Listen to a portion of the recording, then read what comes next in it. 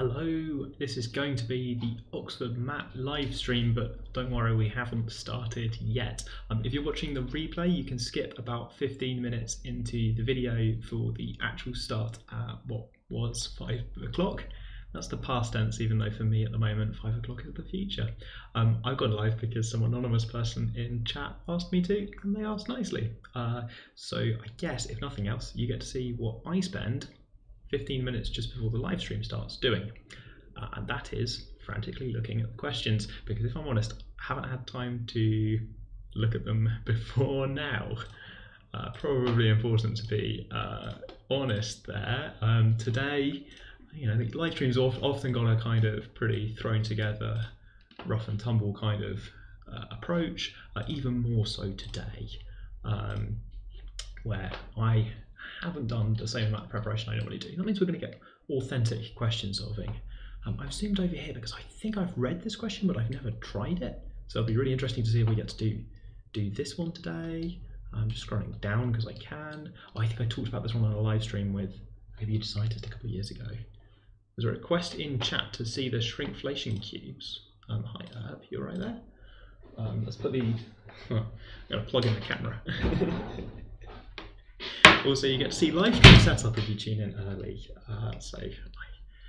Because this is also my desk where I do work, it's not always set up as a live streaming, what's the word, live streaming booth? Live streaming scene?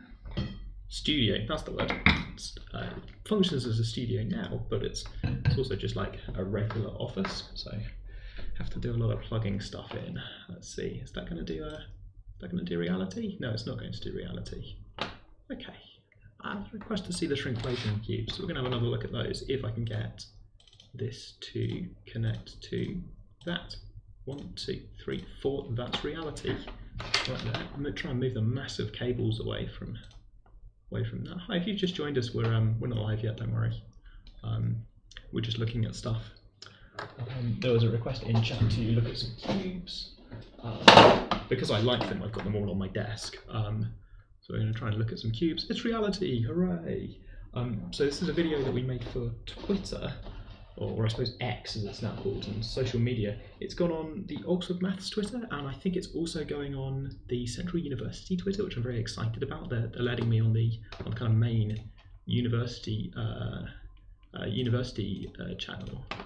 So I'm excited about that. So I had to make lots of these cubes in order to demonstrate if you make something twice as large in each direction, it gets really quite a lot bigger. Those ones don't really fit on screen, do they? But then the main point of the video is that you can slightly shrink something. If you have a shrink ray that shrinks the dimensions of a cube by just 20% in each direction, then because it's shrunk by 20% kind of 3 times, 20% in each direction, the small cube here has half the volume of the big cube, which I think is really surprising. It looks about the same size. Like the squares look about the same size, and in fact the squares are almost the same size, but the depth matters as well. So you know, a little sibling cube here is half the volume. If they're made of something heavy and solid, then this one will be half the weight. And the video then goes on to talk about chocolate and talk about shrinkflation, which is how you get views, I guess. But I think there's a maths fact here about what it looks like to shrink something by a factor of 2. You're watching the Matt live stream. You're about to be in 10 minutes time. So you're watching this show. You know about powers and how to do the calculation, right? So there's some power law you could do for the volume is half as much. So the side length has been multiplied by, let's say, x. The volume has then been changed by x cubed because the volume has been the side length cubed to make the volume of a cube. So this is 1 and this is x, so for the ratio perhaps, and then x cubed. If x cubed is 1/2, then x is 2 to the minus 1/3.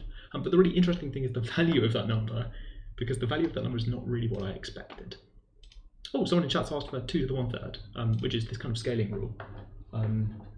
So 2 to the positive 1/3 is what you would scale by to get the side lengths from this small cube to this larger one. Because if it's, again, I think it's easier to say x. If you scale each length by x, then it gets x times larger in this direction, and the width, and the depth, all of those have got x times larger, so overall that's x cubed times larger. So if the number x is 2 to the 1/3, then the big cube becomes twice the volume overall over on that side. Herb would like to see the cuboids that we cut off, or they're kind of like I'm not really sure what they are. Flatten the bits that have been removed. Actually, no, a maths activity that's a bit like that, where you build a cube out of smaller cubes, kind of layer by layer. There's a really nice fact about difference of two cubes hiding in there. You know the difference of two squares, right? The difference of two squares is how you would build up a square to a larger square, by kind of building a square. Let's see if I can get it on camera. There we go. Have your first square and then have a kind of bit round the outside to make the square larger. Maybe that's not a great angle. Making live graphics out of a 3D object.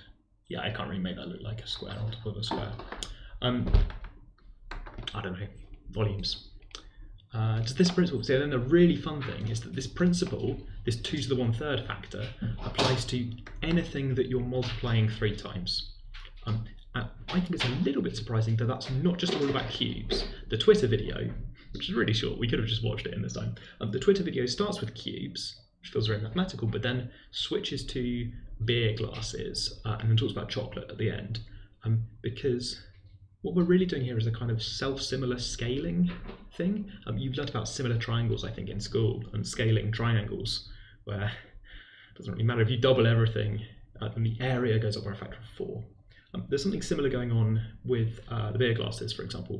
If they're exactly cylinders, then it'd be something like pi r squared h, which is not in the video because it's too complicated, I guess.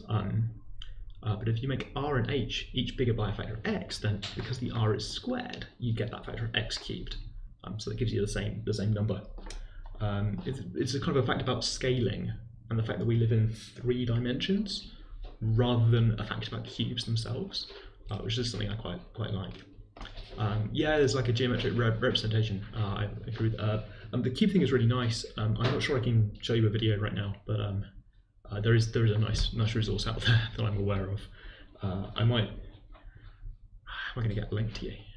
Well, maybe someone can find it. No, that's too open-ended. Okay, we're not live yet, so what I'm going to do is I'm going to go back to the screen like this, and so it's chat, and it really clearly says we've not started yet, we're just chatting, and I'm going to do some chatting. And I see the question about Uruguay, but I just want to find this which there's a really good difference of 2 cubes. Video on Enrich, can I find it? 2 cubes? No. It's quite hard to find things on the internet these days because there's so many things. Find a difference. 2 cubes in video? No, cannot find it. Okay, maybe someone better at search than me can find this. Somewhere on the Enrich website, there's something about putting cubes together in a video. Found it. No, I win. Okay, link going in chat. Link going in chat. I described it quite vaguely as well. How do I get back into the event? Gosh, Slido doesn't really make it easy for you, the event organizer, to log into your own event. Okay, cool. I've posted it. I've posted it as an anonymous person. There you go. That's how hard it is to run this Slido. There you go. Which is a link to something about building cubes. Are we meant to do this papers before watching the stream? You can if you like. I think doing the papers before the stream gives you a little bit of a sort of head start. So I've now got cubes all over the office. Gives you a little bit of a head start because you've had your chance to try the questions before I tell you the answers, which I think is probably a good idea. But don't worry if you haven't done that. There's loads more past papers, and I think just seeing questions happen is a good idea. Right, so Uruguay question, let's go. If you're a UK student, if you hold UK nationality, the rules are really complicated. Let me link you to the UK CISA page, which I think, let's see if I can find the right one. Yes, so I'm going to link you to the page with all of the rules on, because it's really complicated how student visas work.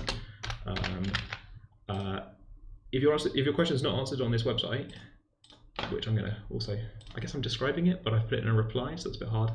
But people can search for UK CISA if they want to find out rules for international students and fee status. Once again, that's UKCISA.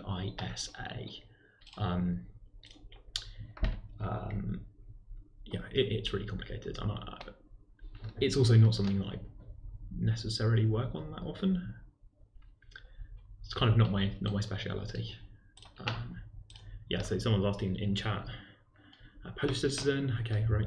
Oh, they say they pay home fees. So you're currently a university student tuning in, or something, okay, fine. Or maybe you're about to pay home fees or something.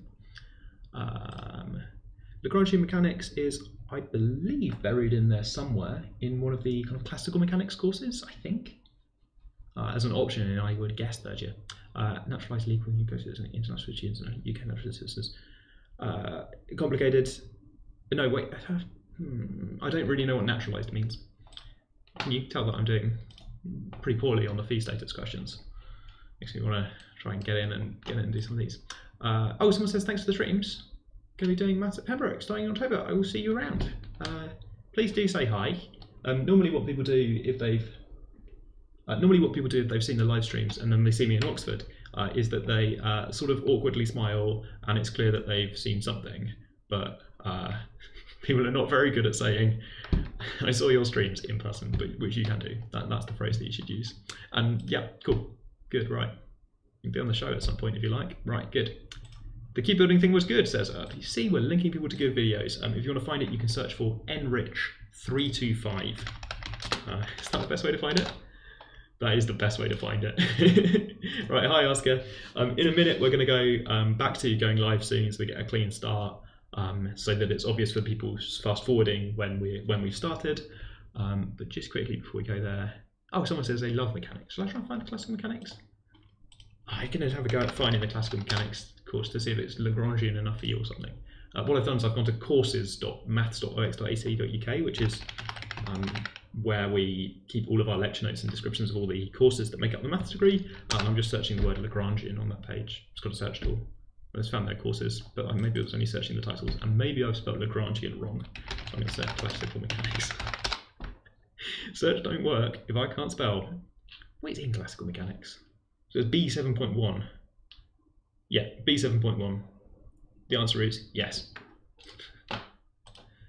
Which college should I apply to? Which college should I choose if I want to meet you? Good news, I work in the department, which is where the maths lectures happen.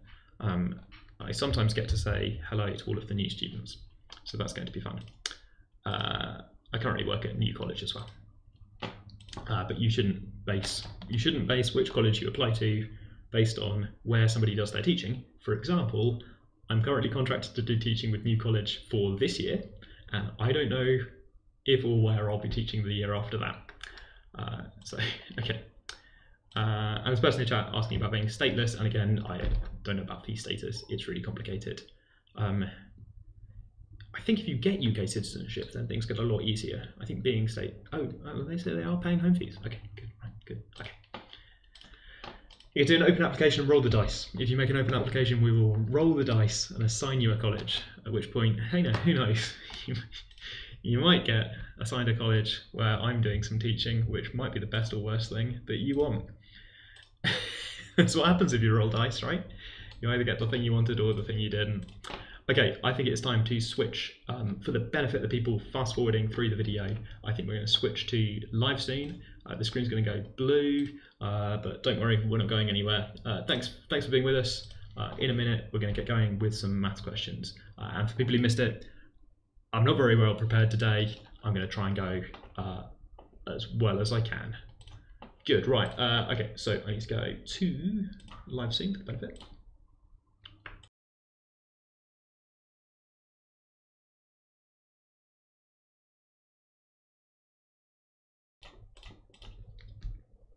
Hello and welcome to the Oxford MAT Livestream. My name's James, and yes, it did just go quiet for a bit as I got finally ready to actually start the livestream. We did a little pre-live section which is now finished. This is now the Oxford MAT Livestream. Let me check how you're doing today. How was your day today? In chat at slido.com/matlive, you can let me know how your day was. And people have jumped in to tell me that their day was okay, which is nice to see. I think the first 3 votes there were 3, 4 and 5, which is a good sequence. In chat, Patika, you did tell me how to pronounce your name last week. I think I've think I've got it. Patika says they're studying normal hypothesis testing all day. I'm ready for a change of scene. I don't know if normal hypothesis counts as like a 5-star thing or something. I guess you could analyze for me whether this graph is that normally distributed? Who can say? Patika can say.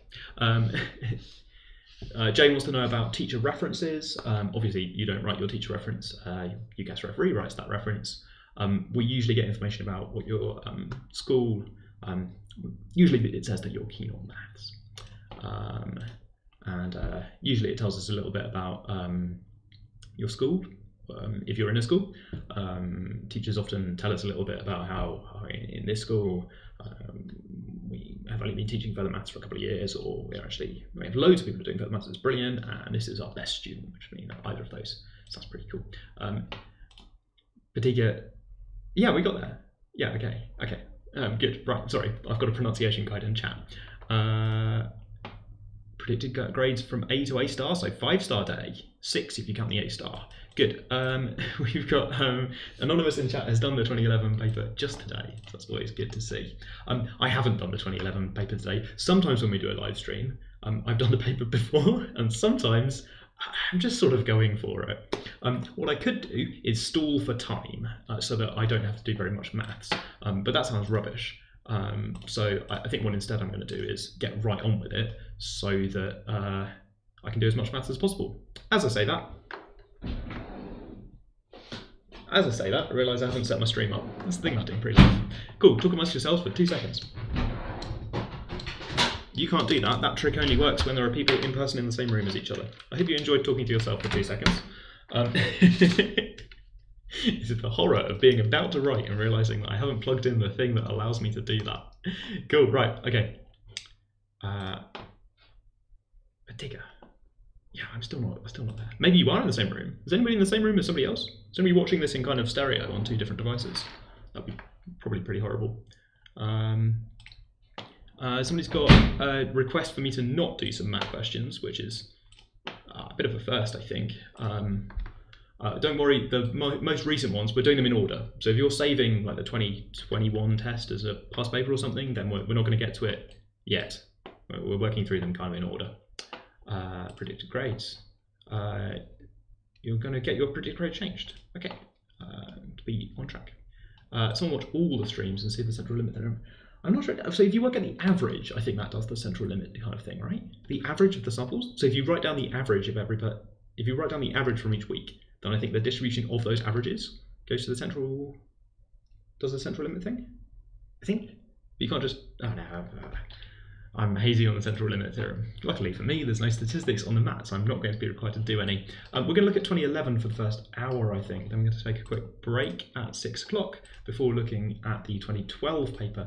I would like to talk about question number. What would I like to do first? I'm going to let you pick. I'll start talking about a short question, but in chat you can currently vote for whichever questions you want to do. This one looks good. So here I've got, this question's from the olden days, so it's written in radians. These days it would be written in degrees, but hopefully it's clear what we're supposed to do. And we've got an equation that we're trying to solve. It is very tempting to come in here and do something like a sine squared plus cos squared kind of thing, because I can see all these even powers, I can see all these things involving sines and cosines. Those are my the times when I want to look at things like that. I suppose if I'm being clever, I can see a different way to do this. But let's start writing out what I might be considering doing, which is something like sine to the 8x plus 1 minus sine squared x to the 3 equals 1. I suppose I can sort of see that the 1's going to cancel on both sides, which makes me happy. And then there'll be a lot of sine squared terms. I can sort of see how many. I'm going to multiply that cube. I can sort of see the sine squared is going to be a factor. That makes me happy because finding factors helps me, break down the problem and actually get towards a solution. I've got a funny feeling that those are going to be all of the solutions. Maybe in chat you can see why. Yeah, so in chat, behind the poll, people are still talking about the central limit theorem. It's on sample means. So what's your sample, right? Not just the mean of. Maybe it's the sample. Maybe the sample is each week or something. Nick's asked about timed papers. So I think I wouldn't do timed papers yet. My opinion is that when people say timed paper, they normally mean at the end of the time I'll stop. And I don't think you should stop. I think you should keep trying to do the problems. Worse, people might say at the end of the time, I'm going to look at the answers and mark my own attempts. I think marking your own work is really hard to do, and it means that you've ruined those questions because now you've seen the answers.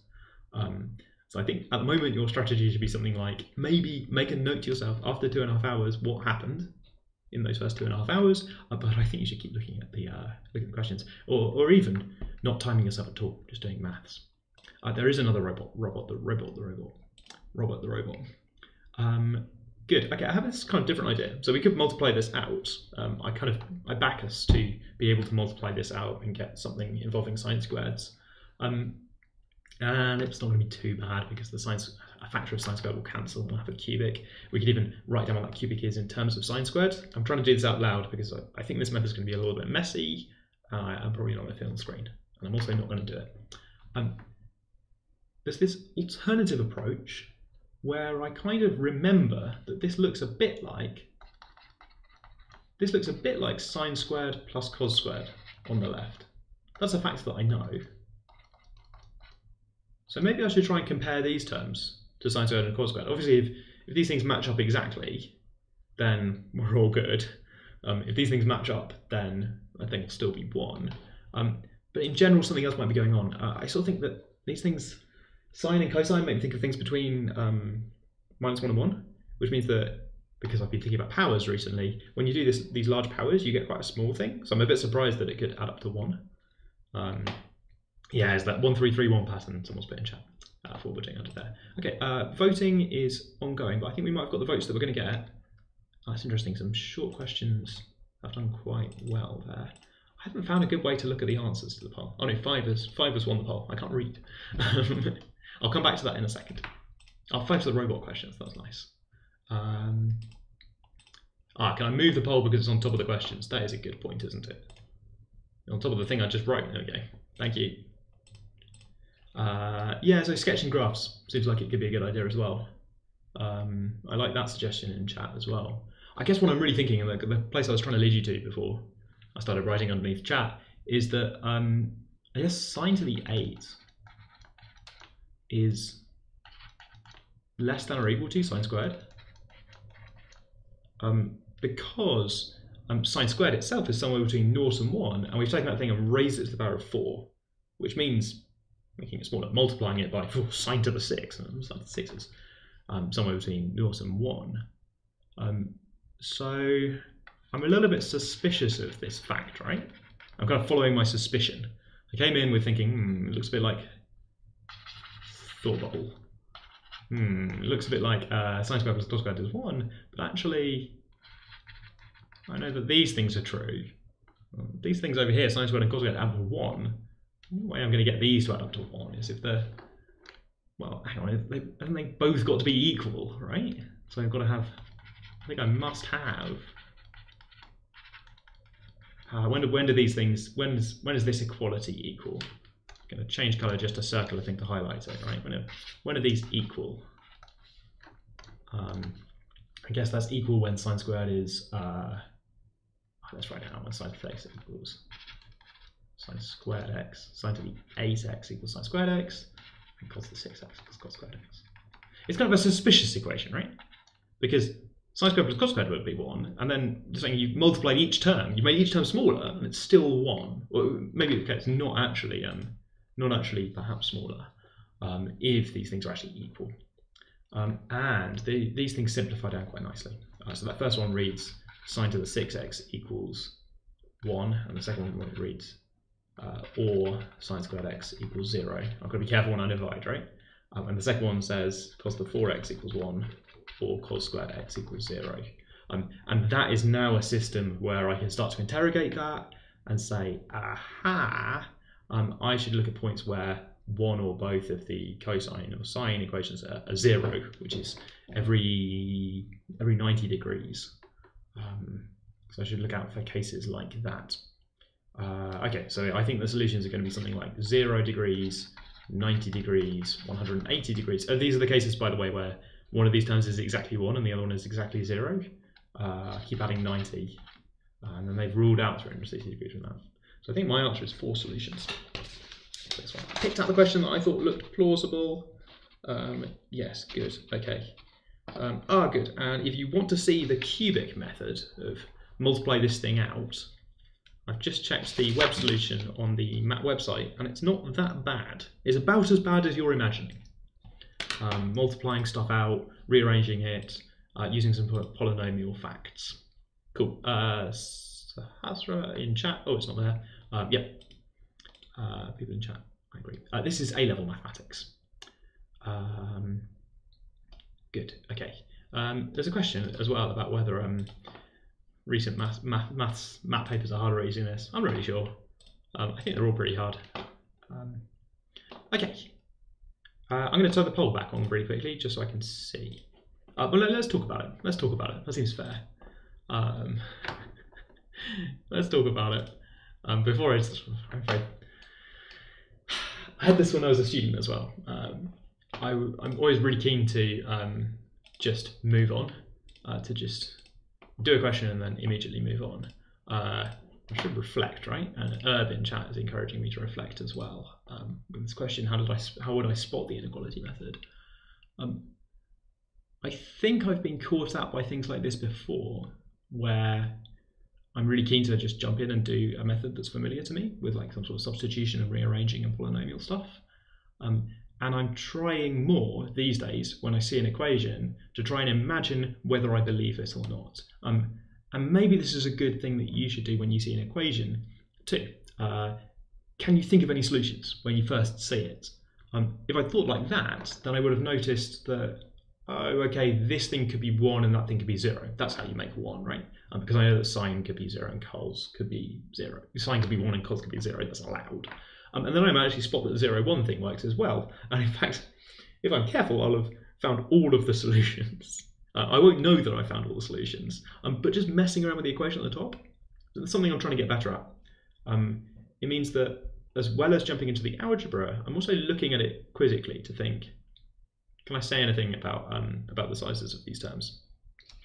I've seen a separate MAT question from a while ago. I can't remember, did we do this a couple of weeks ago perhaps, where the trick is that, yes, this was a week or two ago, where it was an equation with things on both sides. They were both trigonometric functions, but the things were only equal in a very special case, because the left-hand side was always less than or equal to, I think, the number 4 or something, and the right-hand side was always greater than or equal to 4. Or something like that, or maybe the other way around. So they were only equal in the kind of extreme case. They're both like that. Why was it sine to the 6 and cos to the 4? I took these equations, sine to the 8 sine squared, cos to the 6 cos squared, and I've divided both sides by cos squared, or sine squared. So I'm taking this one, divided both sides by sine squared. So that's why there's this or sine squared equals 0 clause, because I'm being careful. There's also something down here about cos to the 4 or cos squared equals 0.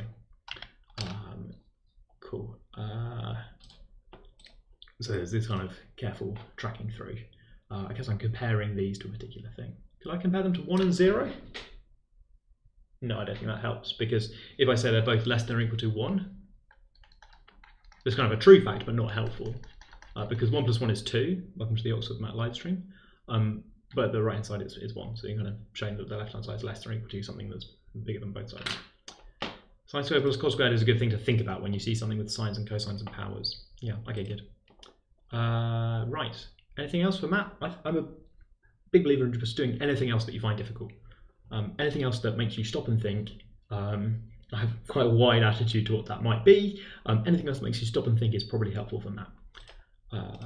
Anything you can do straight away, or that's just practice for you, is unlikely to be that helpful, because probably a lot of the maths that we're talking about here, like squaring, you're just really familiar with. So how much faster can you get at squaring, right? Not much faster. But being stuck on things and having ideas, you can get experience of that just in a huge variety of places. Good. An anonymous person says, I see, thank you. And because they're anonymous, I have no idea what they were responding to. Good, right, okay. There's people in chat suggesting questions, so I'm going to switch the poll back on. Oh no, that's the how was your day? Technical difficulties. There we go. Okay, more voting, but it looks like question 5 is winning. So I'm going to go and get ready to talk about robots. If you would like to vote in the live chat about what I'm doing next after robots, I like the way that there are some multiple choice questions in there. G and E, what are G and E? Let me have a quick look. Oh, G has got this nice integral in it. Well, not that nice, probably that's why people want to do it. E is, I've done this one before. I'm laughing because it's quite a lot of work. I'm not sure I can remember a good way, so if I do this one, it's going to be a live attempt at finding a good way to do the question. I imagine I'll probably find a bad way to do the question. I think the robot was doing quite well as well. And people like 3 too. Interesting, okay. I think we talked about 3 on the live stream, right? Someone let me know in chat. Did we talk about 3 on the live stream this year? I feel like we might have. It's 3b squared minus 1. Feels vaguely familiar. So if there's a video from a few weeks ago where we talked about this one, then I'm not that keen to repeat myself, unless I have to. Why does Matt have multiple choice questions? Feels wrong. Surprisingly easy to write multiple choice questions in a way that, I mean, I don't mean like easy, like you just make them up. I mean, easy to make the sort of questions that we want to write to set them as multiple choice questions. It's easier than I thought it would be. Good, right there, Robert the robot has won again. Good. We talked about 2, 3, and 4 already. Wow, this must be my favourite year or something. I mean, didn't even know. Okay. It's question 5. It's got some reading for us to do at the top. I'm going to keep chat like that while we do the reading. I hope that's enough pixels. I think I'm broadcasting in 1080, which means there's roughly 1 million pixels of mathematics being broadcast at you. So goodness knows how many of them are useful. Not these ones, that's for sure. Grade boundaries are adjusted not based on year 13 results or anything, but just we don't even have grade boundaries in the map. We just look at everybody's scores, which means if everybody found the test easier or harder, then it doesn't really matter because we're looking at everyone's scores normalized. Sorry, I now feel like I'm mentioning the normal distribution too much. We've done 6 as well. This is the best paper. Best paper. SOHCAHTOA stuff. Right, okay. Cleverly, yeah. This is my favourite sort of comment, right? Sorry, just catching up on chat. Isn't E just an application of SOHCAHTOA and then a sign rule? So just a 2-step process after, so a 3-step process, after cleverly relating the radio and shared side lengths. So just a 3-step process, one of which you've described as cleverly. That makes me very nervous about doing E in a second. What do you have to get in the map? More the better, but we look at everything else as well. So it's not a hard cut-off, and we do look at the rest of your application. Good. Okay. Oh, you drew another radius. Okay, people are telling me how to do a geometry question, which is very, very kind of you. But first I need to tell you all about this robot. It's a weird job, but that's what's happening. Okay, question 5. There's an n by n grid, which is what you think it is. N rows and n columns. Oh, a chessboard and an 8 by 8 grid. Good. Okay, semi-grid is the lower left part, on or below the diagonal. Here is a semi-grid size 4. Okay, good. So I've done a lot of reading, but it's describing triangles. I am aware of triangles, so I am happy so far. Let's suppose that a robot is located in the lower left corner of the grid. There it is, R for Robert, which is my name for all the robots. The robot can only move up or right, and its goal is to reach one of the goal squares. Okay, which are on the diagonal. Okay, it's trying to get to the diagonal. It's the only thing it wants. In the example, if you can see the triangle in the middle of the square, those are the goal squares are shown in grey. It's called a solution, a sequence of the robot's moves that leads the robot from the initial location to some goal square. My goodness, okay. So a solution is a sequence. Underline that. Solution is a sequence. Cool. Write down all 8 solutions. Oh, I see, okay.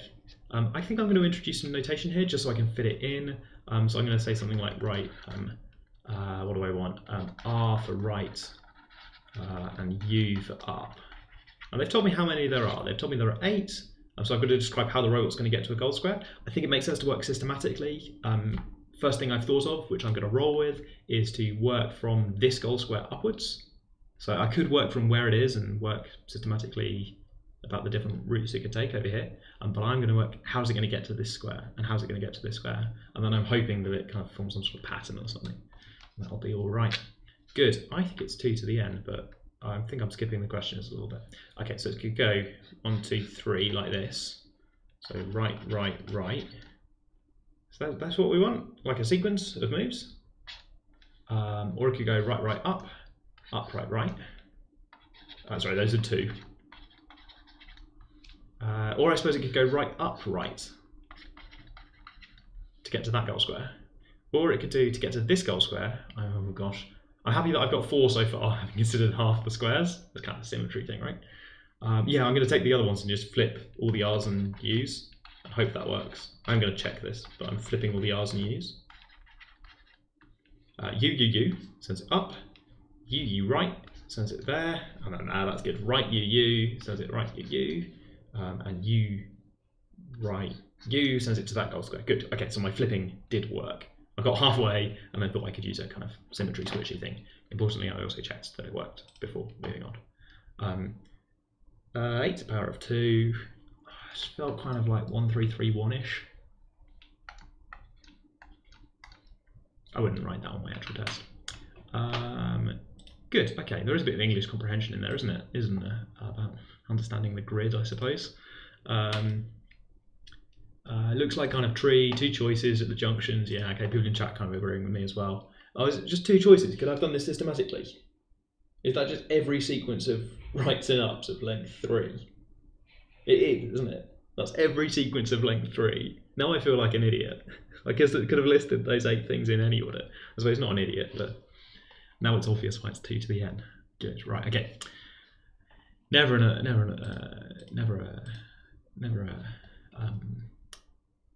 idiot for not spotting something straight away. If you didn't spot it straight away, it's probably not obvious, right? There's 1 route that ends up here, there are 3 that ends up here. This is my, in my head, this is my stupid way of realising why, not stupid, again, sorry.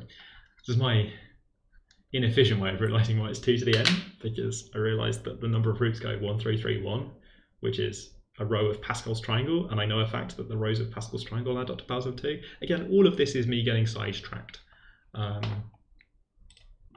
So yeah, good. Okay, right. Concise way of representing the possible journeys. I think we've now thought about this. So maybe there's something to be said about getting distracted. Something to be said for getting distracted. Wait, hang on. Why the ones of... No, like I've not understood what's going on at all. A concise way of representing the possible journeys. But I've already written them down in a semigrid of size n. I've got a semigrid of size n.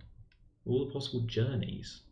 Oh, so some of them are like shorter or something, right? I can write right or length, right or up, and some of the journeys might be shorter and might not get it to a goal square. But in my notations, okay, so there's the ones of length n-1 are solutions. Okay, I'm now a little bit nervous. I wouldn't recommend you do this, but because the stakes are a little bit higher for me in terms of making mistakes, I'm going to check the web solution to see if I'm on the right track.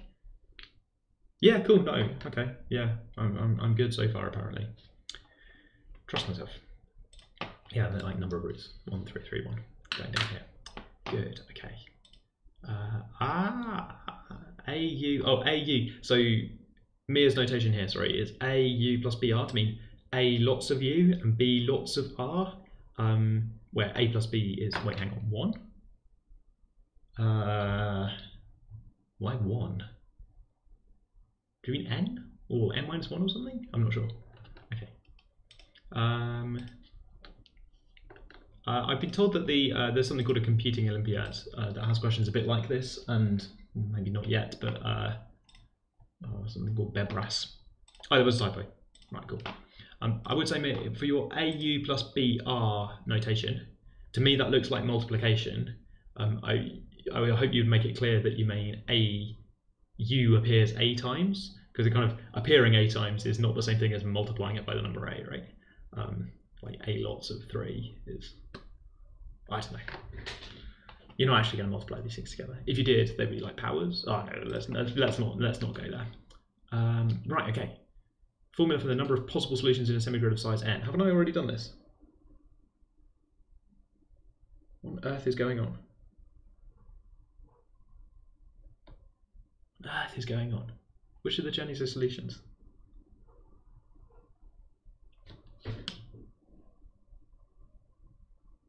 Yeah, it's 2 to the n-1, right? I don't understand the difference between part 2 and part 3. Help me out, chat. What's going on? I'm also going to look at the solution. I think possibly because I looked away from it for a bit, but I've looked back and... Yeah,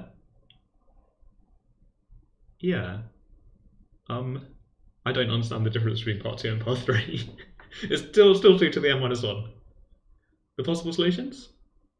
Or is it? Ah, right, sorry, this says which.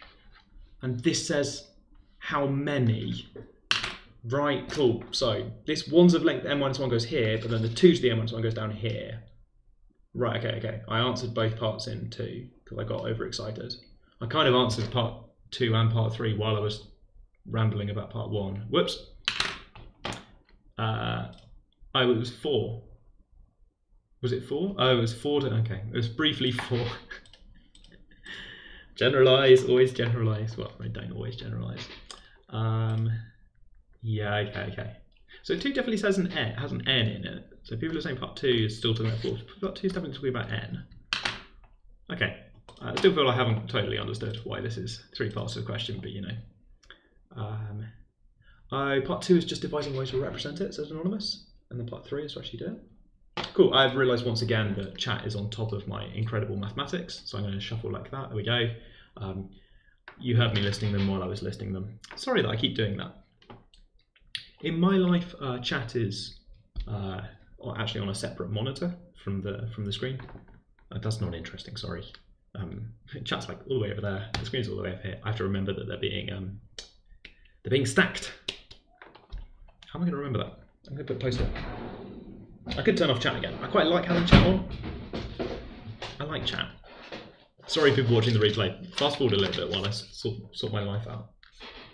Wait, don't fast forward too much. I'm not going to sort my entire life out. It's going to be fine. I've just put a post-it on my screen. Good. Okay, change the problem slightly and redefine a goal square as any square that can be described as follows. Yes, here we go. New sort of goal. Training our robot to do something different. I like circling things. I like underlining and circling. Sorry if that annoys you. If it's not your style, then obviously don't have to copy me. Okay, lower left square is not a goal square. Alright, that's a shame. Each square that is located immediately above or immediately to the right of a non-goal square is a goal square. Right, okay. So not a goal square is a goal square. Immediately above or immediately to the right of a non-goal square is a goal square, and each square that is located immediately above or immediately to the right of a goal square is a non-goal square.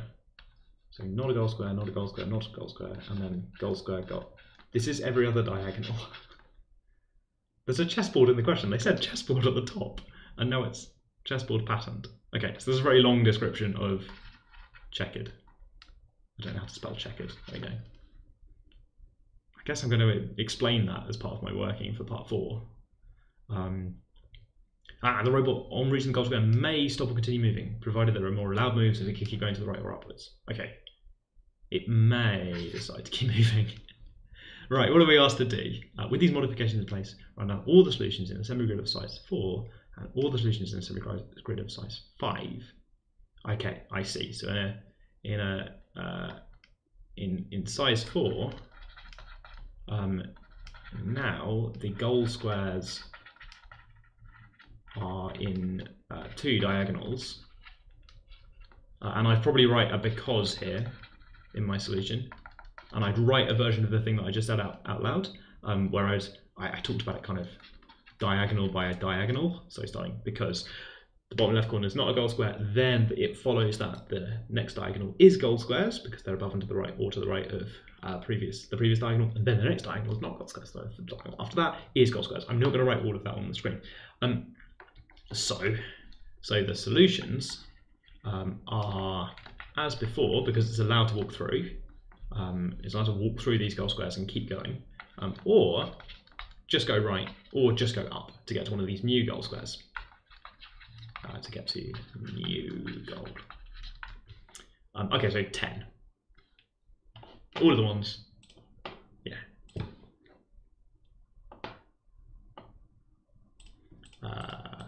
All of the ones like 10. How many solutions in size? Semi-grid of size n. Now this is interesting because I'm going to have to do some addition, right? I'm going to have to do some addition. So it's going to be something like 2 plus 8 plus, and then there's going to be another diagonal. So this is the way you would get to the second diagonal, the way you would get to the fourth diagonal, and then in the n is 6 case, it would be something like 2 plus 8 plus the number of ways to get to the next one out is not 16, it's 32. Because to get out to to get out there, I've got to go to, I suppose, the n equals 6 layer, which is 2 to the n minus 1, 2 to the n minus 1 is 2 to the 5, 2, 4, 8, 6, it's 32. Good, okay, so for n equals 6, I need this sum, which is 42. That's not an answer for general. For n is 7, I suppose it's also this, where I would go, because then there's an extra row, there's an extra diagonal, fine, but it's not gold squares. It's non-gold squares, so I think the robot shouldn't go there. Oh, but can keep walking, may decide to keep moving. Does have to finish in a gold square. Has to stop in a gold square at the end, not just go through a gold square? Yes, of course, otherwise it could do loads of fun stuff. Right, good, okay. For n equals 8, I then get some new ones. This is a sum of geometric series. And the two cases here are going to be for even and odd. For even, I'm going to add up until you get to n minus 1.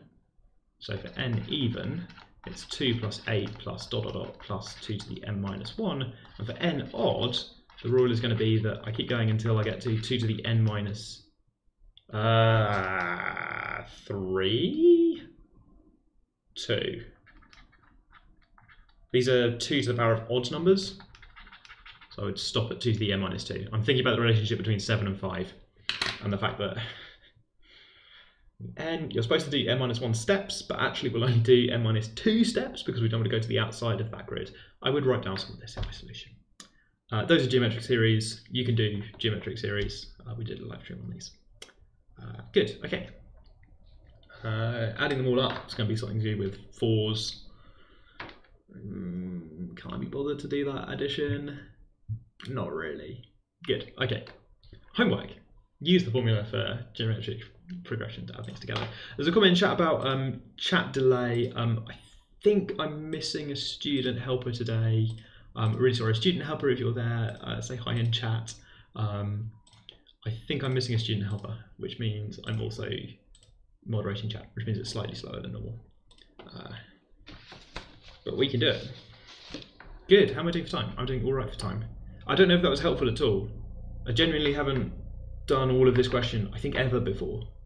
So my confusion is genuine. This is not an act. Gosh, it'd be good if this was an act, wouldn't it? If this kind of like baffled exterior was hiding some kind of like inner depth, then that would be really good for me. But nope, this is a genuine confusion on seeing a new question, which sometimes I don't do. So, you know. Okay. Chat is going. Checkerboard patterns. What does Mia say about checkerboard patterns?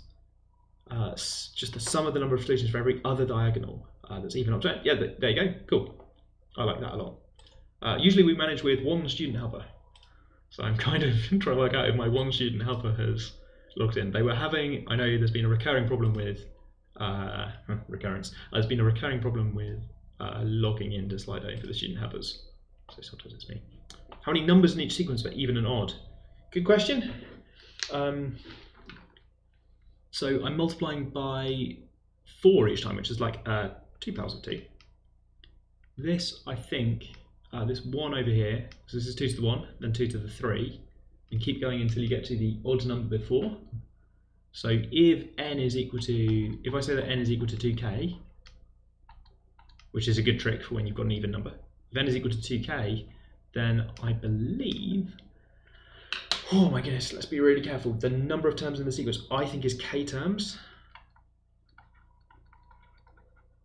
in this sequence. So let me think. So if k is 3, I've got an example over here. 1, 2, 3, sanity check passed. Because for each one, n is 2k. So you write down the even numbers. There are k of them between 2 and 2k, and then subtract 1 from each of those. Those are the powers. Woof! If n is odd, then I believe you could write n is 2k plus 1 or something. And then, depending on your convention about how you write down your odd number, it's something super k. Roughly k. Yeah, k again. There is a little bit of chat lag. There is chat lag both in chat appearing, chat getting approved, and then appearing on the screen again. The circus rotates around. It's chat delay in many places. I would recommend doing the sum because you know how to do it, and there's a chance that you'll get a mark for that. And in general, if you see an opportunity where something you know that's on the syllabus would be something you could do next, let's not leave that on the table. If you've got time to simplify it and you're confident that you can remember the geometric series fact, unlike me, I just know that there's no educational merit in me getting it wrong. Like me face planting on a live stream is very fun, but there's no educational value. If you're in that situation where you see something you can do to maybe get a mark, then I can't really tell you anything other than to try and get that mark. Do you look at anything to do with infinity in the maths course in Oxford? Yes, every year. I tell you about infinity all the time. It's great. Not like constantly. It's time for other stuff as well. But there is stuff on, I guess, sequences kicks off pretty early on in talking about the behaviour of things as n goes to infinity. And then we talk about different types of infinity pretty promptly, I think. Moving on to pretty weird stuff in logic and set theory. If you like infinity, then I think you really like maths courses in general, and I want it in as well. There's a request for spaced problems, spaced question sheets. I did that last year, didn't I? I did spaced question sheets. I'll see. I can go on the. I've got 3 to-do lists. I can go on the long-term to-do list. Sorry. If I get, it's not impossible. It's slightly more fiddly than it should be. Like a double spacing. The typesetting is slightly weird. Hi, so yes, and here's a good moment to reiterate this point that starting in 2023, the number of marks for each part will be shown in the question. I've now made that, I've now done the official announcement in some sense, because as well as saying it on the live stream, that's now on the MAT page. So if you look at the department's MAT website, which is linked to from the homepage for this website, which is link in the description, link on screen. If you go there, then you can see that in writing, which doesn't really mean very much because it was me doing the writing. There are K-terms in both series, Andrew, yes. Is sigma notation worth the same number of marks as actually summing it? I'm suggesting you should, to be clear, I'm suggesting you actually do the sum, like you do the work. Notation isn't work. It's usually a good idea to have some notation, but writing down some notation, you should not confuse that with actually doing maths. Is there a sample paper? No. Sorry. You should imagine that it says the number of marks next to each part. You can do that, yeah. Sorry, I know that's quite flippant.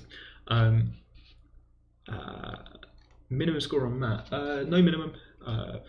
Normally people score. People score 50 or more if we're interviewing them, but yeah, stuff like that. There is a tech demo. I'm going to show it on the stream at some point. Don't get too excited about the tech demo. It's demonstrating what it's going to look like to look at maths on a screen. Who can imagine what it's like to look at maths on a screen? Not like this. Maybe that was kind of a joke. This is not the format of join a live stream and James will try and draw the questions. That'll be terrible. There is a practice booklet, yes, being produced. I sent it off to the people who run the website today. So I think that that gets published tomorrow. Again, I want to show you these things on the live stream too. So if you're watching this show, then you will get information. Is there a maximum score on the MAT? Yes, the maximum score is 100. What's happening on the 19th of October? I think that's one of the days I'm taking off. There's a couple of dates that I'm taking off, right? Is 65 sufficient? 65 is interesting. No score is, technically, no score is necessary or sufficient. We look at the rest of the information. 65 is kind of okay. Actually say 70 is a good score. Yeah, good, right, okay. I'm not avoiding doing questions. Good, right, yeah, you're doing math questions. We've got a couple of months, and who knows? Maybe on the day, in the exam room, nice and quiet. Maybe that's good. Is Matt on the 19th of October? I'm not doing a live stream on the day of the test. Probably. Am I? Let me check my own schedule. This is me visiting my own website to find out what I'm doing. No live stream on the 19th of October. That seems sensible. Good. It's not as simple as private school, state school. That would be only 40 people are accepted for JMC. I don't really know what JMC is. That Junior Maths Challenge? Joint Maths? No, joint schools in maths and computer science. Safer private school students. 3 blue, 1 brown. Some of us don't actually agree with you that would be safer. I sort of know what you're getting at, I think, but that is not something that all of us are willing to take as read. Safer, interesting. So like, there's this kind of narrative, I think, that certain students might be more risky, which I just really don't have very much time for. Okay. Yep. Oh, and yes, that's not the actual 3 blue, 1 brown. Good. Okay, young carers group at school. Carer responsibility is not formally a young carer. We judge these things on a case-by-case basis. We don't have a kind of policy that says if you tick a box for being officially a carer, then something different happens. We take it case-by-case anyway. I'm telling you that because I think you're going to say something in your personal statement, maybe, or a teacher's reference or something, or just somehow we're going to get this information. And I want to reassure you that we're going to treat that case-by-case and look at what's going on. Right, sorry, tonal shift. I think I'm missing questions now, but that's probably fine. We're supposed to do some maths. I think I was talking about 1E and 1G. Let's go back and have a go at them. So 1G I think is an example of a pretty tricky integral. I think I called it nice a second ago. The value of f of x squared minus 1. Cool. So here's f of x. We've been given a picture of it. It's made of straight lines. And we've been asked to do an integral. I think my strategy is to write down what this thing is, and then try and work out what f of x squared minus 1 really is. If I was being clever, I'd probably think about the range of values of the kind of domain of like what numbers we're putting into f. There's loads of thumbs up for a MAT livestream about going through the test. I'm going to do a live stream about the test. I'm not doing it the day after. I have learned from recent years that I should give it a bit of time. Yeah, so if it just said f of x, then we would write down the area of that triangle. So I'm kind of with you. The area of that triangle is 1, so which is not an option. So boom. We write down. You edited your comment as well. Oh no, you're good. 1's not an option, so we're going to be okay. Good. Okay. If I really concentrate, I can realise that x squared minus 1 is actually between minus 1 and 0, which means that half of the stuff I'm about to tell you is not useful, but let's do it anyway. So over here, we've got if minus 1 is less than or equal to x is less than or equal to 0, then f of x is equal to, and I've got to write down the equation of this line, which seems to have gradient 1 because it goes up by 1 over a change in x of 1, and it goes through x. It goes through minus 1. So I'm going to write down the expression x plus 1 because that's what I believe that equation is. And over here, I'm going to write down if x is between 0 and 1, then f of x is equal to, what is this going to be? It's the same thing but a negative gradient, isn't it? 1 minus x. Brilliant. Okay. Half of that is useless because in fact x squared minus 1, the thing we're actually going to plug into f, we're not plugging in just kind of raw numbers x, we're plugging in this expression x squared minus 1 between minus 1 and 1. Right? X is going between minus 1 and 1. That means that x squared minus 1 is going between minus 1 and 0, which means that in that range f is just the rule, take the number that you're given and add 1. I think it's helpful to think of f here as a rule about what happens. You give me an input and I add 1 to it. Okay, in this expression it's written out with x's, which is maybe confusing because x means something different down here, but this is a rule. This says that if you give me the letter A, I'm going to add 1 to it. If you give me the number 2, I'm going to add 1 to it. If you give me the kind of like small picture of a stick figure, I'm going to add 1 to it. Well, I'm going to try to anyway. So whatever you give me, I'm going to add 1 to it. Okay, we wrote it out here with x's because there was an x in this picture, but that x is kind of different, right? It's the x for that picture. So we could come up later and do something different. The rule says just add 1, which means that what we're asked for is to add 1 to this expression, which is just maths, I think, which I believe is 2/3. Let me do it properly.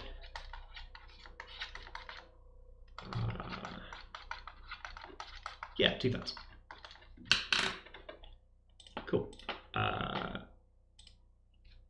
So the graph of f of x squared minus 1 is a bit interesting, right? Or is it interesting? I think it's interesting. Yeah, it's interesting outside of that range, right? So f of x squared minus 1 is something like, oh, that's under chat. The post-it saved me. F of x squared minus 1 is something like this. Nice quadratic out here, but then when the argument gets a bit larger, this thing switches to being 1 minus the thing that you put in. So if this thing is large, this is a good question, by the way. Who asked this? An anonymous person. What does the graph? Good question. If this thing is greater than 1, then the expression is going to be like this.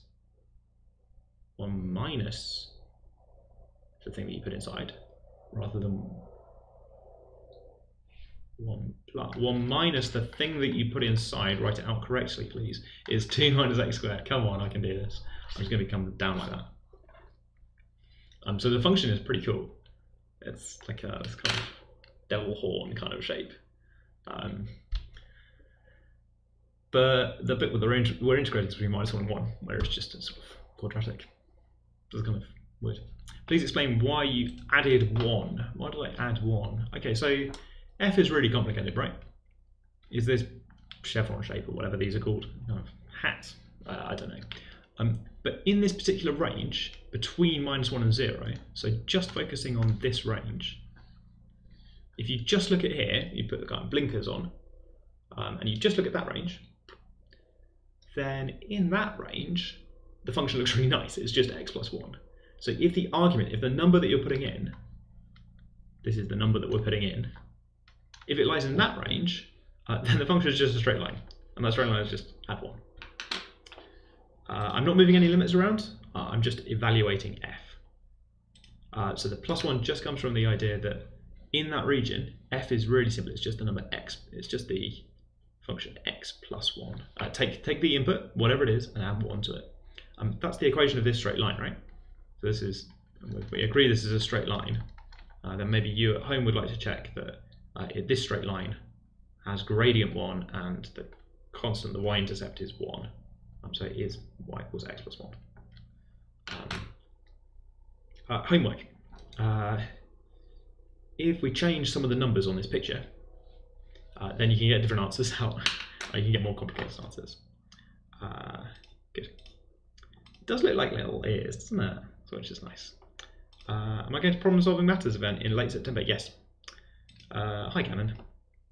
Right, so there's a suggestion in the chat to draw x squared minus 1, which I think I like. Let's draw x squared minus 1. I'm going to do it down here.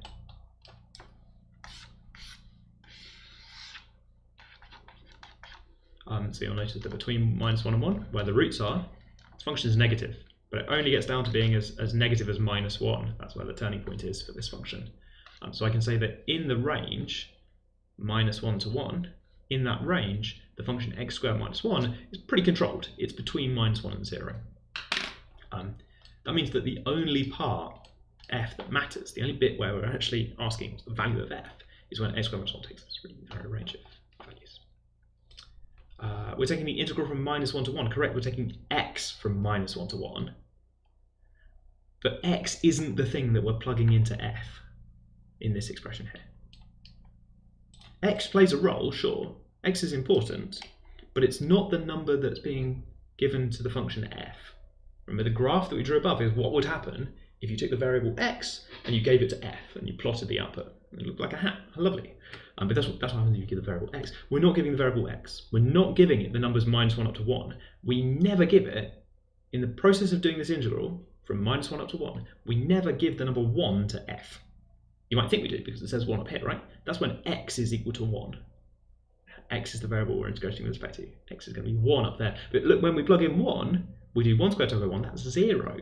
And then 0 is the number inside brackets that we pass to the f. So f doesn't see the fact that, oh, the integral has got up to 1. The f just sees the number that you're passing to it, which is 0. Good, okay. Oxford doesn't take part in UCAS clearing. Sorry. Predicted grades. Predicted grades. Fine. We still need to do the math. Sorry. Congratulations on your predicted grades. Yeah, so it's very different from f of x, then square it, then subtract 1. That's very different. So homework question. Compare and contrast with f of x squared minus 1, which is really different. The graph of that function is, yeah, really different. Might use this on a polynomials worksheet next year. Feels like a good thing. Someone in chat wants to do a substitution. I think f of g of x makes it look quite complicated. Tika says, cool thing described history as similar to calculus. We look at history as a series of events, but actually infinitely small events, unidentifiable. I like that kind of continuous change. Extensive list of competitions that they've won. I have not won any competitions. Extra courses they take part in. I have not taken part in any extra courses. All successful applicants. This successful involved. Nope. Cool. Good. Okay. My personal statement does talk about doing maths competitions. It does not talk about how they went, because that's not important, right? That's what I tell myself anyway. I've allowed myself 7 minutes to do this question. Is abs of f(x) greater than 1 equals 0? 1 equals 0? Yeah, okay. Trapezium rule history. I use Simpson's rule on my history courses. Right, good. Okay, what have we got? We've got a circle. It's question 1E. You voted for this.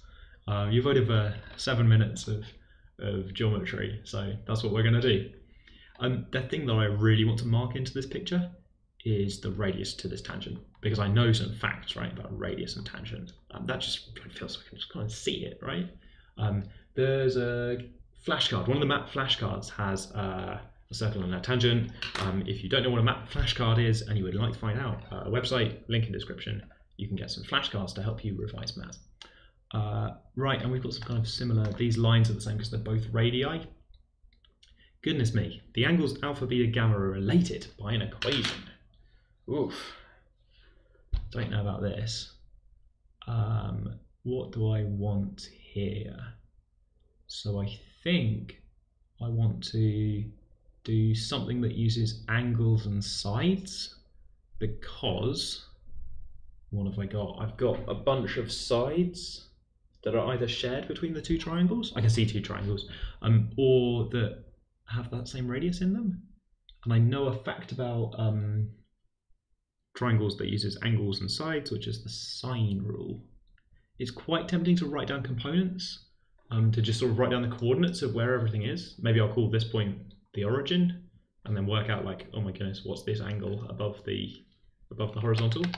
But I think if I write down some angle side length stuff, okay, so I'm going to give these names. I'm going to call this R for radius. I'm going to call this length that I don't know x. That looks relevant because it's opposite one of the angles. I'm thinking about the sine rule. Are we doing SOHCAHTOA? Maybe we're doing SOHCAHTOA in this right angle triangle over here. So now I can see that opposite over hypotenuse. That's sine, isn't it? I've got sine alpha is R over x, which looks pretty good. Oh, and I know another fact about fractions involving side lengths, which is the sine rule for this top triangle, right? The sine gamma over x is equal to sine beta over r. And I think I'm now good, because now I can rearrange this thing. Rearranges to r over x is equal to sine beta over sine gamma. Okay, I'm aiming for B, I think. So then sine beta over sine gamma is equal to sine alpha, because those things are both r over x.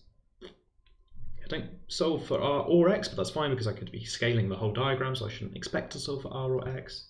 Sine alpha is sine beta over sine gamma. Yeah, cool, so that rearranges to B, I think. Huh, I've definitely seen this question before and found it much more involved than that. Sorry, that was quite fast. So lost for this question. So someone in chat, sorry. I kind of want to do it with the coordinates now to remind myself about how messy this is with coordinates. What I thought was going to happen was that I would need the sine rule for this right angle triangle. I was expecting to do something like sine alpha over r is equal to sine 90 degrees over x. But I suppose sine 90 degrees is 1, so that really is this fact, isn't it? The sine rule becomes SOHCAHTOA for a right angle triangle. Huh, okay. Sorry, because I didn't do this question before going on the live stream, what happened there is I believed this to be a really, really complicated and involved question where I'd have to do loads of work, and I didn't have much time. So I did it really quickly. Sorry about that. That's what lack of preparation does. Yeah, so loss of generality works if you assume the radius is 1. So there's no scale in the picture. This could be marked out in miles or kilometers, and it doesn't matter. You could invent your own units, if you like, that aren't really miles or kilometers. It's not based on the distance to the equator through Paris. It's based on this circle right here, right? So why use the standard definition of a mile or kilometer when you could be inventing the Jamesometer, for which this is exactly 1 Jamesometer. And I'm not going to write Jamesometer ever again. I'm just going to label things as this is also 1. And then this x here was like the length measured in Jamesometers, about how, I suppose it should be RE, shouldn't it? This is the length measured in Jamesometers of how far across things are. Relative to that standard definition, 1 Jamesometer is the radius of this particular circle in the picture. The more sensible way to say that is without loss of generality, the radius is 1, like the number 1. But I find it helpful to think of it as an invention of a new unit, because units don't matter, right? You can rescale the whole thing. The size doesn't matter. It's not going to affect any of the angles. So whichever one of these is true should be true for any kind of scale of this picture. So the fancy way to say it is without loss of generality. The way I like to think of it is kilometers are made up, miles are made up. I can play that game. That's a Jamesometer. Right, good, okay. Can I explain this again, asks Andrew. Good, I will list the key ingredients that we've got. That's what I've got. Step 1, we dropped a radius. And we used the right angle fact from a flashcard. Step 2, we used the sine rule to great effect in both of these triangles. If you're not sure what the sine rule says, you should definitely learn the sine rule, and you should get happy with the sine rule to the point where you see some angles and sides in a random triangle and you consider writing down the sine rule. You don't have to, but you consider it. 3, we've got kind of equal radii or shared side. So this x is secretly shared between those 2 triangles. So they use the same corners. And this r is the same because radius of a circle is the same on any radii, which kind of relates everything together. So sine alpha is r over x. That's just a fact about this right-angled triangle down here. And then this thing over here is the sine rule. Maybe I've written it upside down or back to front compared to how you like to write the sine rule, but it doesn't really matter. I've then rearranged it to get it kind of in the same form for this, a different expression for r over x. I guess that's one way to think of it. The sine rule gives you a rule for the ratio of side lengths in a triangle that's not necessarily right-angled. Good. Not Ramanujan has got a different approach for G, which I kind of like. And graph. How long is a Jamesometer in meters? Well, I don't know. It's slightly awkward because I don't know, right? I don't know until I'm talking about this circle in the question. I don't know until we're going to measure it. You're saying meters, says Herb, so okay, we'll do that. But I'd like to note that Herb, in order to convert it to meters, I need to measure this circle, but you need to measure through Paris, because a meter is defined as the distance from the North Pole to the equator on a line on the Earth that goes through Paris. That's 10,000 kilometers. So while I'm measuring my circle, I'd like you to go and measure the Earth. I guess something I could have done on the screen to demonstrate that size doesn't matter for this circle is to just sort of zoom in and out, right? Like it's still true at this screen resolution, and it's also true at this screen resolution. Like all the angles stay the same when you do that. So, okay, I'll just zoom in until that's exactly a meter. Or it's going to be really large if I zoom in until it's a meter. So let's not do that. Let's stand further back and look at our geometry problem from a distance. Lots of geometry problems are like this, but you can kind of choose your own scale bar. Sometimes this is fun, right? You can just mark on like, this is 100 kilometers. This circle is huge. Doesn't matter, right? Can you use log? Yes, markers will know what log is. That was an hour. It was kind of fast, wasn't it? I think we're doing. Is this what it feels like to be like a pretty good live stream? I don't know. Let us know in chat. What's a live stream like? I never get to watch the live stream because I'm always on it. Oh yes, sorry, a meter is these days. You are correct. You get the pedantic correction. It's not even pedantic, it's just correct. These days, a meter is defined in terms of the speed of light. There's nothing French about it. Right, yeah, I'm measuring error, okay. Any other circle theorems not on the flashcards? I tried to put the important ones on the flashcards. I am personally a big fan of the one about two angles. The one about two angles like this. I think it's just a really nice fact. You can derive it. It's not too difficult to derive it from stuff that you know about. I don't know, maybe you remember the one about angle at the center. If you don't remember the one about angle at the center, that's even easier to derive. You just draw an extra radius in and then mark out some kind of, everything's an isosceles triangle, so how hard can it really be? Mark in absolutely everything and things fall apart, and you get this kind of double angle in the center thing. This turns out to be precisely gamma plus beta times 2 or something. So the angle in the center is double. I didn't put it on a flashcard because I sort of think you can work it out if you have to. This one I just really like. It just makes me happy to see that kind of like the way the angle goes around, but the point goes around, but the angle stays the same. It's just excellent. Mia says the first time ever live here. Yeah, Mia, it's always like this. This is just what it's like. For the 15 markers, do you get marks if reasoning is not the same as mark scheme, but the answer is? So it probably should. We like to say that any reasonable method should get marks. And the markers often create new mark schemes if they see a new method that we weren't expecting to see. We sometimes write out, we're getting better at these days predicting what people are going to write and writing kind of alternative mark schemes for the markers. Often on the website, the web solution's just got one method.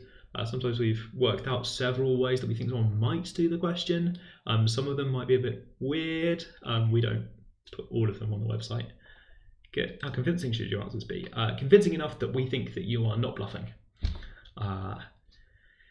Also, don't bluff, but convincing enough that we think you're not bluffing, which means give us something, right? Give me something. There are method marks, but not for multiple choice questions. Mia is correct. Please explain the two circle things on the screen. I'm going to move on to 2012 in a second, but I'll just give you one diagram for you to ponder, which is this diagram. It's a circle. This is the center of the circle, believe it or not. This is the angle alpha, and this is the angle 2 alpha. I claim that this diagram contains a true fact. It's up to you to go and prove that for yourself. Hint, draw in one more radius and think about isosceles triangles. That's what I'm going to tell you. It's called the double angle. What is it called? Oh, it's not important what it's called. The angle subtended at the center? No, goodness me. Please prove this at home. And then reflect on the amazing fact that in your proof, it doesn't matter where you put this point. You can move it around from here to here, around this arc. It just doesn't matter where it is. That's really nice. Homework for other people watching at home who maybe ignored that bit. Why have I put these markers in? Why does it suddenly matter if you move the point over there? Maybe you know what the answer is in terms of the angles, but where in the proof does it matter if you move the point over here? The proof's going to go wrong at some point. Not obvious where. You might like to think about that as homework. If you know the proof, why do we restrict to only talking about this arc around here? Good, right, homework. Shout out to Dan who made the flashcard card flip. I have forgotten the link for that, but maybe someone can maybe someone can post a link in there. If you miss the subtleties, it's probably fine. You might lose 1 mark, I suppose, depending on whether that subtlety was worth a mark. Mia, it's fine to just tick.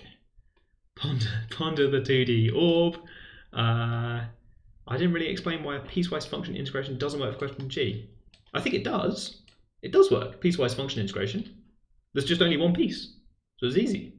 I've done the one piece. Here's my piecewise function integration. That's the piece. I think we're disagreeing in chat a little bit about how many pieces you need. Ah, there's a link to Dan's thing. Is Dan in chat again? It's kind of even better if Dan's not in chat and people are just still circulating Dan's thing. If I were Dan, that's what I'd want. I'd like catch a live stream at some point and people are still talking about the card flip thing. People like that. Good job, Dan. Okay. We've gone slightly past 6. Please remember to take a break, look away from the screen if you've been looking at the screen for an hour. I'm going to drink some water. I'm also going to mute myself for 2 seconds. so I can clear my throat. Sorry. Talk amongst yourselves, chat.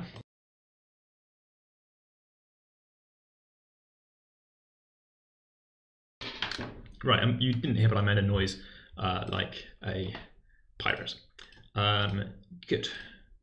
Why is it only one piece? Oh, right, yeah, because x squared minus 1. Maybe you want 4 pieces. I think we all agree the pieces on the outside are not relevant.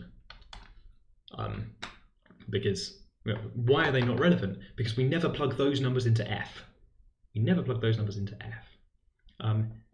Think really hard. What numbers do we plug into f? I claim it's only negative numbers that actually get passed to f because of the pre-calculation. There's kind of some pre-processing that happens here. It's not just the number x that gets passed to f, it is this expression. By the way, so we all agree, right, that like if it says minus 1 of f of 3 of x dx, then I think we all agree that you don't plug in minus 1 to 1. f of 3 is just a number. Right? F is not looking at x at all in this example, it's just reading the number 3. So we would definitely not argue about, oh, f goes from minus 1 to 1, it would just take one out. F of 3 is just a number. We're going to integrate that number. And that's kind of what's happening here, right? F isn't really looking at these, F is looking at whatever you gave it inside the brackets. Eyes emoji. F is just looking at this number in here. And over here, F is just looking at the things that you give it inside the brackets. It doesn't know it's in an integral. It doesn't know what the limits are on that integral, it's just looking at the numbers you give it. Good, okay, right, 2012 I think. Let me reset poll. And once again, I have not looked at questions before, so some of them I've come across before just because we used some of these questions in previous live streams, and because it's been about 10 years since 2012, so the odds that I've come across them are not zero. Which ones have we talked about on the live stream? I feel like we've talked about this one vaguely recently, maybe this year, maybe last year. Someone rings a bell. Function applications, lots of them. This one I don't think we've talked about, but it's not too hard. The circle balancing on top of a parabola, we've definitely talked about this one a few weeks ago. On one of the we did these live streams on different topics, so just for the benefit of people who are joining us for the first time, this is not the first live stream we've done. We did a few where instead of looking at particular papers, we looked at particular topics. I chose some past paper questions. This was one of them. I modified it badly. Here's another Robert. I think we've talked about this Robert before. Yes, it was the thumbnail for computer science episode, one of them. Hats. I'm pretty sure we talked about the hats as well. And this game, I think I talked about a while ago. Oh my goodness, we've talked about 7, 6 between this year and last year. Am I doing 7? What are we going to do? I reckon you're going to vote for. I reckon you're going to vote for 2 and 3, maybe 7. And some short questions. Oh, and now I look at the chat. That's kind of what you're voting for. I'm liking these short questions. Oh, and this one involves a circle with a thing at the outside. We got to talk about this question. People in the chat telling me about circles too. Behind the poll, when it goes back round, it's 180 minus alpha. That's correct. You might like to think about cyclic quadrilaterals to explain this to yourself, but that won't help you understand why the proof went wrong, right? And I haven't shown you a proof, really. I've encouraged you to go and do a proof. The proof doesn't go wrong because of cyclic quadrilaterals. That's nonsense. The proof has a step in it where it requires you to be on that particular arc. 2 points on the same arc. You've got to spot which one it is. On 1i in 2012, ended up in root 3, but everything else was fine. Let's see if I can reconstruct what happened there in a second, because Jay is winning the poll. 2 and 3 are doing quite well. They've actually gone slightly up in the poll since I suggested that we might want to do them. Okay, so I think my plan for the next 50 minutes is I and J. I'm seeing I and J, 2 and 3, H and maybe 4. Okay, that sounds like a plan. I kind of think sometimes we should talk about computer science questions. Maybe not right now, but I know the computer scientists, there's slightly fewer of you, so the kind of democracy thing is not really fair because the maths majority, outvote you on things like this. But hey, we're all going to do question 2. Or maybe 3 or something. Mia's off. Bye, Mia. Good. Right. Okay. The advantage of setting your username is that you get these kind of shout outs where I try and learn how to say your name. Okay, we're talking about 1J because it's a good question. 1J, key idea here. Sorry, right, let's read the question. There are two chords, QP and RP, on a circle of radius 1. Oh, right, okay. And they, 1 Jamesometer. They meet an angle of theta at the point P, for example, as drawn in the diagram below. Okay. Right. So we're asked, in terms of theta, these different options are in terms of theta, what's the largest possible area of the shaded region RPQ? The key observation, I think, is that for fixed theta, the angle at the centre is also fixed. So this is the fact that we were just discussing. Where's the centre? Hang on, let me think about the centre first. There you go. The angle at the centre is 2 theta. This is a really fantastic observation in a way, because a chunk of that region is fixed, I suppose, in area. Sure, I could spin the whole picture around. That keeps the area the same. I could choose this other one with the same theta, but just spin all of PQ and R, rotate your head, and you get kind of a new picture. It's pretty similar, and it's got the same area when you rotate your head, or rotate the picture. Or I could do something where I move P around the outside, and that also keeps the angle theta the same. So I suppose I'm thinking, for fixed values of theta, where should I put that point to maximise the area of, oh my goodness, this kind of shaded region? Some of which, by the way, I can already see the area is kind of like this bit over here. That's something to do with theta and circle area. So there's something to do with like 2 theta divided by 2 pi times pi r squared or something, if I'm using radians. If I'm using degrees, then I'm supposed to write something like 2 theta divided by 360 degrees pi r squared, which is just like the same but more messy. This question was in radians. It was back in the days when we assumed everybody knew about radians, so we wrote the questions with radians. Cool, anyway, that's part of my answer. So I suppose back in the days of radians, these 2's would cancel. The pi's would cancel and I'd be left with theta r squared. Oh, and r is 1. So this would just be the expression theta. And then plus something. So theta plus something for this area over here. And that matches, well, kind of 3 of the 4 options. What's my bet? I think theta's probably not 0. So I'm looking at options A and B, like theta plus something. To do with sine and cosine, because there's some triangles around, I guess. What am I trying to do? I'm trying to maximize an area, I think. Oh yeah, largest possible area. I'm going to make something really big, large. HIJ, says Tara in chat. Yeah, I think the question would make more sense, or it would be easier to pass if Q and R were fixed and P could move. The fact that all of them can move is kind of a red herring, because with that loss of generality, R is at the bottom. You could take wherever you put P, Q and R, you could rotate the picture so that R's at the bottom. And then I get the position of Q depends on theta, but once theta is fixed, that's where Q goes. So it's kind of the same as saying that RQ is fixed, but almost but not quite, in a way that doesn't really matter for the area. Anyway, we're supposed to be making this area nice and large, which I believe means that we want to put this point, what's going on here? I can sort of see a triangle, I mean a triangle PQR, right? I can sort of see a triangle. And I know how to make triangles large. It's a triangle with a fixed base. I would like to make the height large.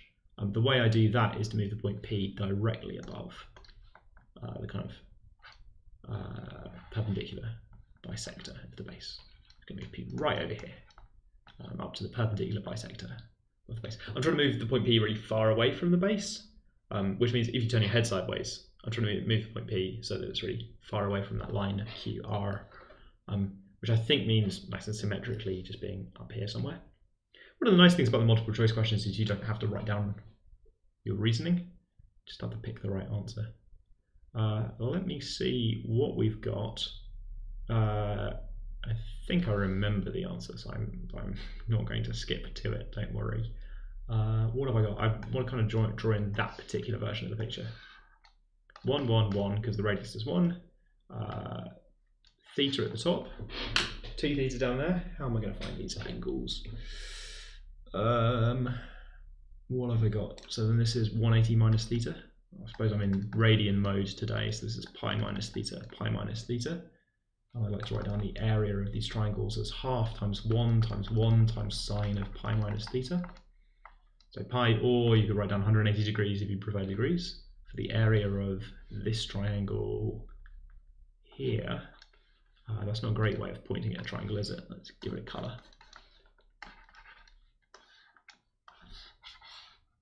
Cool. The reason I've written all of that out with the ones and stuff is so that you can see that I'm using the expression for the area of a triangle that goes half AB sine angle. And then some kind of mess around with it and you get kind of sine theta over t. And there are 2 of them, so I'm going to pick B because I think this simplifies to sine theta over 2, and I've got this other one on the other side. Essentially a nice symmetry thing. When you test theta equals pi, they all work. Yes, so if theta equals pi, then it's not even possible. If theta equals pi, it's the whole circle, right? Your angle at P is so large that you include the entire circle and its area pi. So if you plug in theta equals pi, but they've all been chosen so that works out. Oh no, this one doesn't, does it? Oh no, it does. It does. They all give you pi. That's kind of nice. I haven't heard the thing that Yuvraj in chat says heard the reduced number of spaces because the maths and statistics department is growing. What I've heard is that we're admitting maths and stats joint from next year, so we're not going to offer the maths and stats course on UCAS. I don't think that's got anything to do with maths and computer science, and I haven't heard anything about reducing. We just admitted about 45, which is roughly the same that we've made over the last few years. So be really surprised if we reduced that by 20. It was a long question. How do you prove that sine x is equal to sine 180 minus x? Two-stepper, I think. Can chat guess what my 2 steps are going to be? Sine 180 minus x. They're quite similar steps. This is sine of... So I know this fact about 90 minus. So when I know a similar true fact, what I try to do is write down a true statement that has the form of the thing I'm trying to work towards, right? It's like aspirational. I want to use the 90 minus fact. So I've written down sine of 90 minus, manifest it, right? Try and make it happen. Now I'm willing to write whatever it takes in that bracket there in order to make this fact true. And I mean that. So what did I actually write? I clearly want an x inside there. I'm not done because I'm not done because I want that x because I want a minus x. But I'm going to put it sneakily. I'm going to put another x minus 90 in here. This is sneaky because I've chosen that number so that it balances off with the extra minus sign, adds a 90, becomes 180. So I've written out a true statement, but I've written out a true statement sort of my choosing. I don't get to decide what truth is, but I do get to decide what my statements look like, and then make them true. Good, okay, this is justifying how you would decide to write down this kind of mad line, because this is a bit mad. Incidentally, when you're reading mathematics, it can be really, really hard to work out what people were doing along the way. So like here, this is just true. I got lucky that time, I suppose. I wanted it to flip around to be the other fact that I know, which is this, right? So I'm trying to use my 90 minus facts. There's a flashcard for that, if you get the map flashcards. It's just like something you should know off the syllabus. Wait, can you assume that? Yeah, I think that's pretty reasonable, isn't it? Here's a 90 degree triangle. Here's the angle x. That's just like definition of what sine x is, and definition of what cos of 90 minus x is. If you view the triangle from an angle, that's technically only a proof for acute angles, but it just works out. It's not an interesting thing. You would use a double angle formula. Oh, that sounds really complicated. I'll say someone in chat says that they know an expression for this in general. And if you're using the general expression, then you're missing the opportunity to use the fact that this angle is lovely and the result is nice. This thing turns out to be sine theta. Sometimes, not always, but sometimes if the result is nice, then your method might be nice as well. Whereas I also know an expression for this, and it's a bit messy. So I'm giving you a wobbly face. That's not a sad face. Sad face would be if your idea was like not going to work, but wobbly face because I'm not certain we can execute this effectively. Actually, I'm pretty confident that you can actually. Go for it. Cool. That's also not on the MAT syllabus, so not everybody watching knows what that is. You and I do. It's quite hard to talk to just one person. You and I do, but not everybody does. If you don't know an expansion for that, you're going to learn it really soon, and I think you'll like it. It's a bit hard to remember. That's why I'm not writing it on the screen. No, I can remember it. I'm going to write it on the screen. This is not on MAT. This is fine. You don't need to know this. It's pretty good, right? It's got colours and signs mixed around. If you look at that and think, huh, that reminds me of complex numbers, then wow, you're correct. It doesn't remind anyone of complex numbers. People in chat voted for H and I. H is kind of famous, I think. Well, not famous in a way. I'd seen this question. I've used this question in admissions test workshops. So working with people to talk about admissions test questions.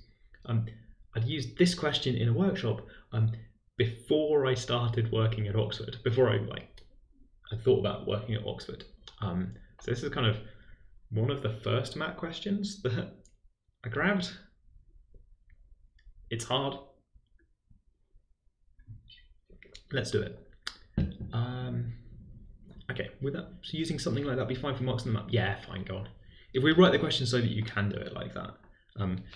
Personally, I prefer it when we write the questions so that you can't use A2 maths, because I don't think you should get an advantage for knowing A2 maths.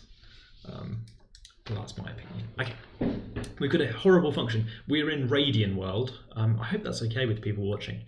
If you don't know what radians are, then I hope I'm making it clear that that's sort of fine. You'll learn about radians quite soon. There's so much maths that people are about to learn. I mean everyone. There's so much maths that you're about to learn. I would quite like to be teaching you it, but instead we're going to talk about sine. Maybe at some point I will teach you some new maths. Maybe I already have today. Who knows?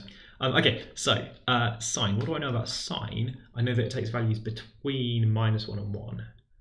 So again, here's another test of our integration skills. The integral t goes from t equals 0 up to t equals x. Now the inside sine, that's taking its argument. Its argument is t. So the inside one is going to see kind of a sine wave that goes from 0 up to, I don't know what x is. X is just something between 0 and 2 pi, but whatever it is, this inside sine is going to see all of those values, which might go all the way up to 1, might come all the way down to -1. Depends how big x is, right? How much sine wave gets calculated as part of this integration for this just sine t. But I'm just pointing at this sine t inside here. Okay. The reason I'm making that distinction is because now we've got to think about the sign on the outside. And not Ramanujan in chat says, if it's tricky, draw a picky. Which is a phrase I learned from chat a while ago. I can't draw a horizontal line to save my life. There we go, that'll do. So what are we doing? We've got sine of stuff that's between -1 and 1. And if we're in radians, then 1 radian is not that big. It's not as big as pi over 2 radians. Crucial fact here, pi is bigger than 2. Okay, so that means that the sine that we're calculating here can't get all the way up to 1. Right, let me think. What am I doing? So I think I'm plotting against t. What's going on here? We've got the integral from 0 up to x. Oh, I suppose we're going up to x is how far we're going to integrate it. So I kind of want to draw this all the way up to 2 pi and then talk about how much of it we've got. Like what's the upper limit? Somewhere between 0 and 2 pi. So I kind of want to draw this all the way up to 2 pi. Okay, let's go. So when the variable t is between 0 and pi over 2, this thing inside will increase from 0 up to 1, and the thing outside then will increase from 0 up to sine of 1, like this. Sine of 1. That's a bit of a weird number. So it's going to go up like that. I've drawn it flattening off because I think after that it's going to come back down again. And it's going to come back down because the numbers that we're plugging into this sine are getting smaller again. They're getting smaller because t's getting larger. T's gone past pi over 2 towards pi. So now we're going from pi over 2 up to pi, and sine, this inside sine, is coming down again. On the way back down again, of course, the outside sine sees that decreasing function back down towards 0, and it says, oh, okay, I'll decrease as well then. So this shape I'm drawing is not quite your normal sine curve. It's distorted a little bit by being kind of passed through another sine function. It does some distortion. A bit like how sine and t are not the same shape, right? Like one of them's curvy and one of them's straight. Adding another sine makes things different. What's it going to do after that? It's going to go negative, right? Yeah, it's going to go negative. And it's going to go back again. It's going to get down to -1, right? Oh, minus, let's be careful. Sine of -1, which is the same thing as minus sine of 1, but I'll be careful. It doesn't get down to -1 because it just sees this sine t coming as its input. Sine t is only going to get down as far as minus sine of 1. Okay, so I've drawn something that looks pretty much like a sine wave, but I want to highlight that it's really not. It's sine of sine. You can't do this in the test, of course, but let's have a quick look at sine of x and talk about how weird it is. Not that weird. Not that weird at all. Homework, if I put the number 2 in here, it gets a little bit weirder. If I put 3 in here, it's weird. If I put 10 in here, it's really quite weird indeed. What's going on? Why is it different in those different cases? But sine of x is actually pretty much what I've drawn. Expert over here. Okay, so if you want to get 0 when you integrate from 0 up to x, I just called myself an expert on a live stream. That's so weird. Do you ever wonder what you're doing? We're integrating from north up to x, and we're supposed to get exactly 0, which makes me feel a bit sort of suspicious again. It's a bit weird to get 0 as your result, because look, I'm adding together all these little positive rectangles. I'm doing a positive area. I suppose now I'm doing a negative area under here, like positive area over here, and then negative area. But I think this is only going to balance when it gets out to 2 pi. Symmetry being symmetry, right? The up bit is probably the same as the down bit, but the other way up. So I think probably x has to be 2 pi. Seems likely anyway. We have to get all the way out there. In Romania, you learn about radians pretty early. If you do, I want to know about sine of x, which I'm afraid is a bit of a disappointing function.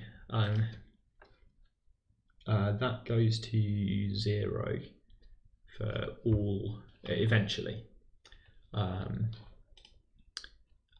We can check it with Desmos.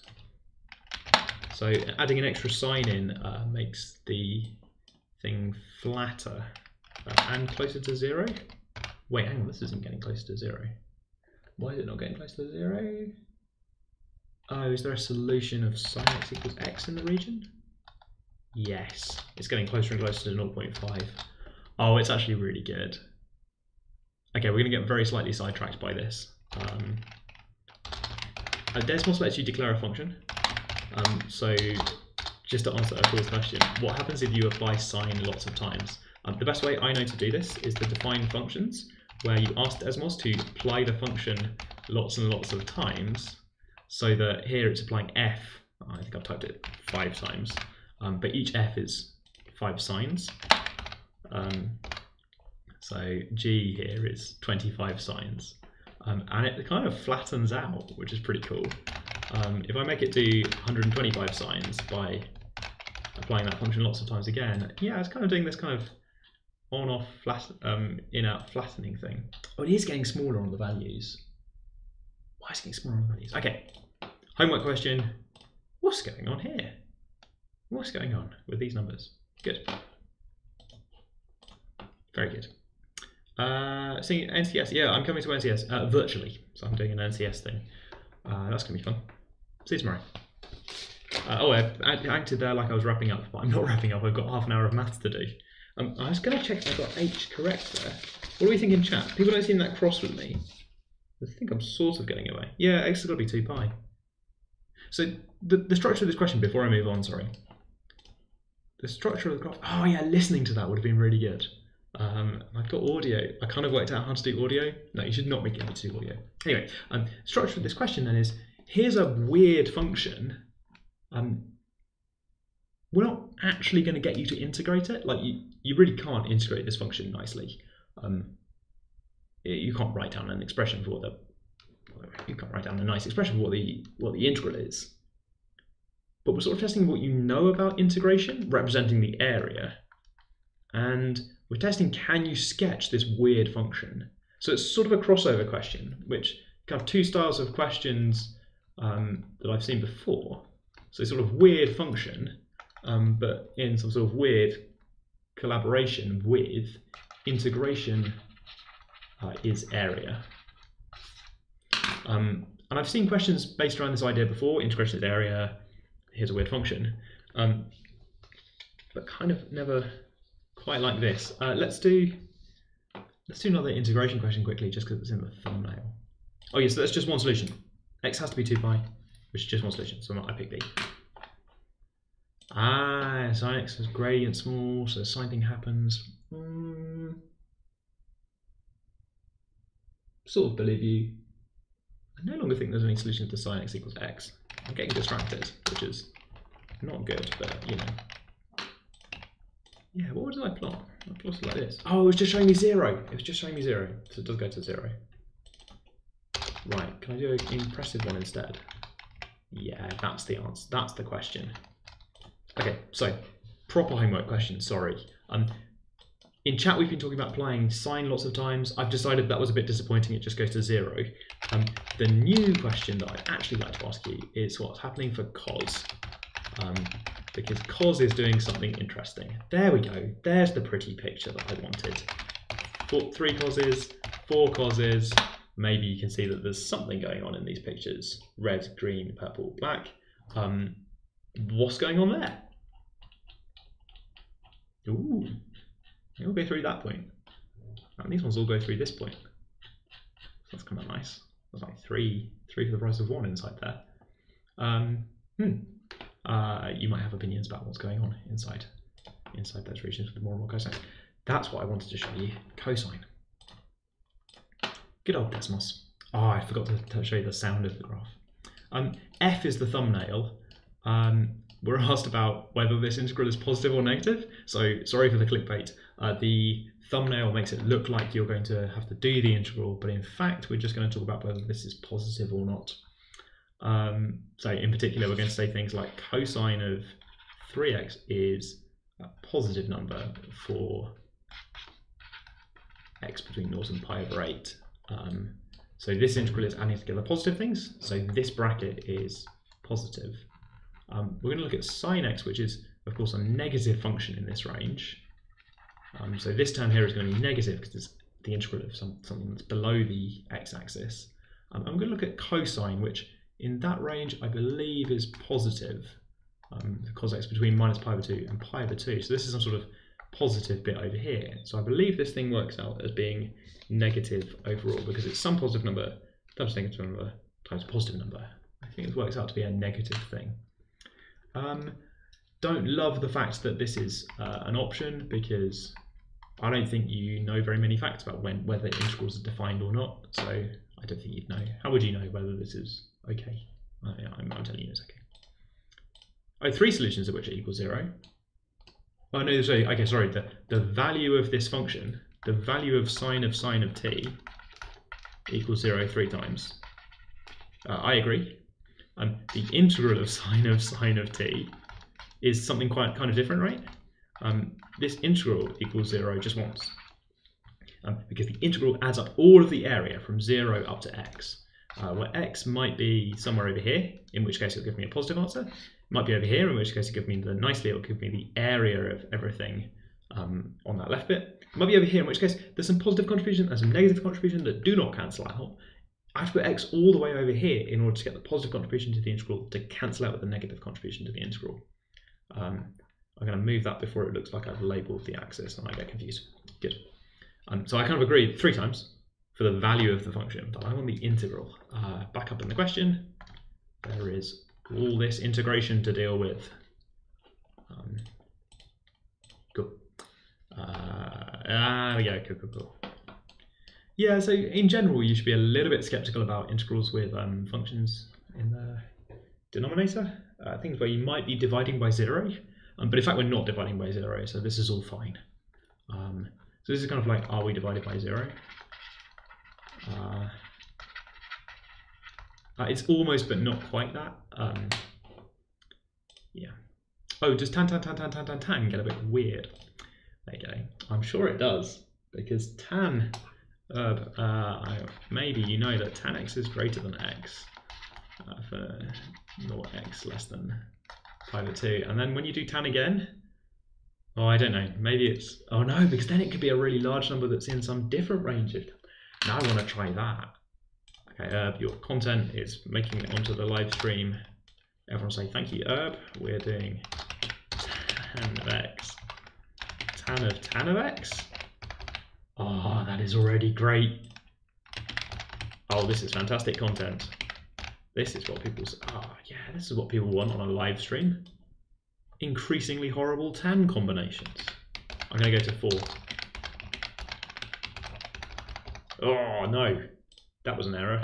Let's quickly look at the structure of the purple one. Oh, it's giving me it's giving me fractal vibes. It's giving me Cantor set. It's giving me self-similarity. Oh, it's excellent. Oh, that's very nice. I like that a lot. They're not quite, I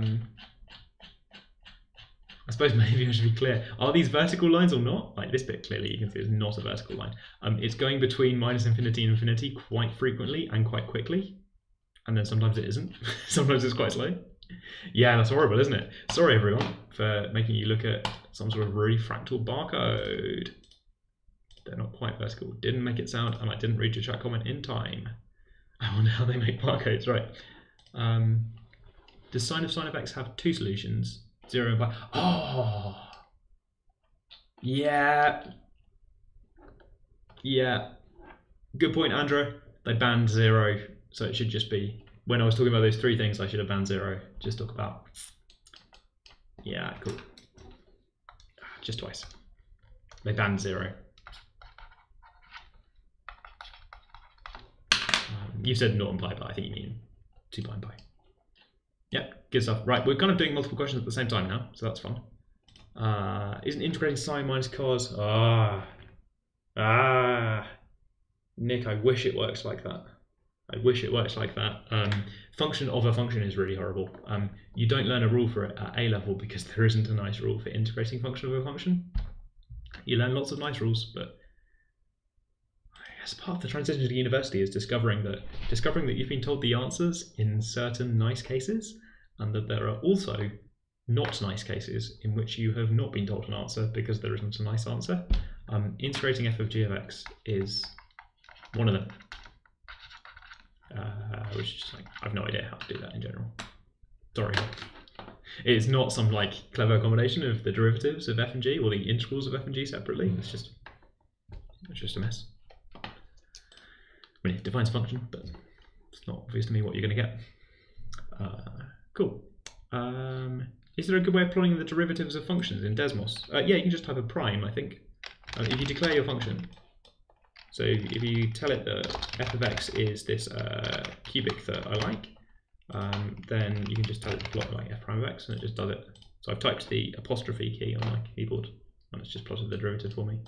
It can do automatic differentiation. It can do differentiation of pretty complicated stuff. Can it do like dx? I think it can do like derivatives of stuff that maybe you can't, which would be fun. A fun way of getting Desmos to do some work for us.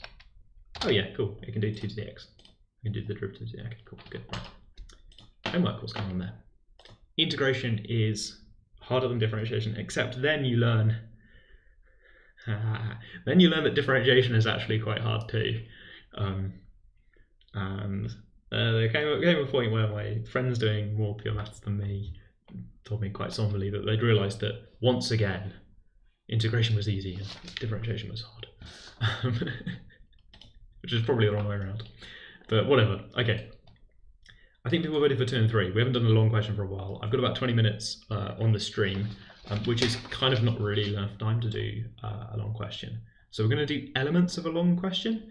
This is actually good news for you if you haven't done the questions before, because I'm not going to spoil all of the answers. If you want the answers, you can get them off the MAT Live website, or indeed on the MAT website, links in the description. Alpha says the indefinite integral of science classically exist means that somebody gave a name to it, which you should pay some attention to, I guess. It's like kilometers and miles, right? Somebody gave it a name. Like, there are particular functions that have names for their integrals. When is differentiation harder than integration? Integration is a smoothing operation. Sometimes quite nasty functions, you can integrate them. But differentiation, it's just surprisingly difficult. Your function could look quite nice, but not have a nice derivative. Good, okay, let's briefly talk about elements of 2. So this is about combinations of functions, combining them lots and lots of times. So I see your question about other similar questions, but I've just started. So f to the power of I, or we're using this, it's not really a power, we're using this notation to mean applying it I times. So add 1, I times. Okay, I agree, that means add the same thing as adding I, because it's f of, sorry, because it's x plus 1 plus 1 plus 1 plus 1 plus dot dot dot plus 1 is like I times of these, which is the line they haven't written because it looks silly. Right, okay, a device for showing something like this, which looks ugly, f squared on the left, f. Showing something like this, I would do it directly, so I would work out what this means. And this means something like, do f squared, sorry, it means, oh, what order are we doing these in?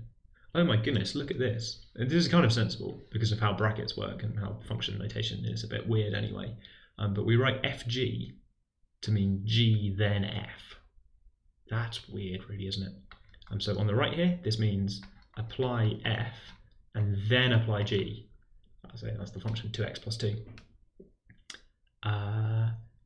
What else have we got? We've got f squared g, which is the same thing as doing, well, we know that f squared means add 2, but we're doing that after we've done g of x. So g of x means do 2x, and then f squared means add 2 to it. So both sides are 2x plus 2, which is the same function. So that's pretty good. These things are genuinely equal.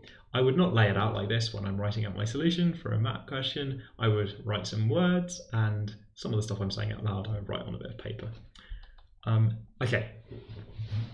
Part 2, combinations of f and g that result in this function. Something that I'm always trying to encourage people to do is to consider reusing the previous parts of questions. And I'm saying that now because I can see that there's an f squared g, and that's the same thing we had in the previous part.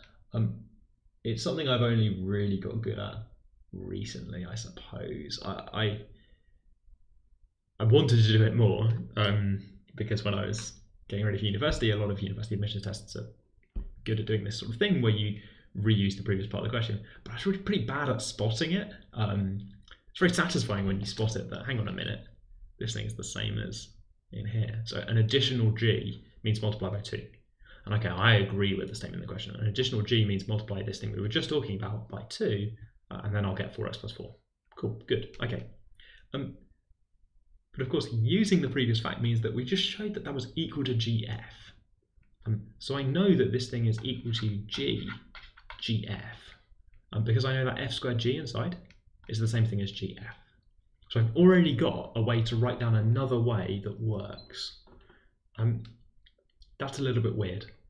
I'm kind of using the previous part. I don't have to evaluate this. I mean, I'm probably going to check my answer.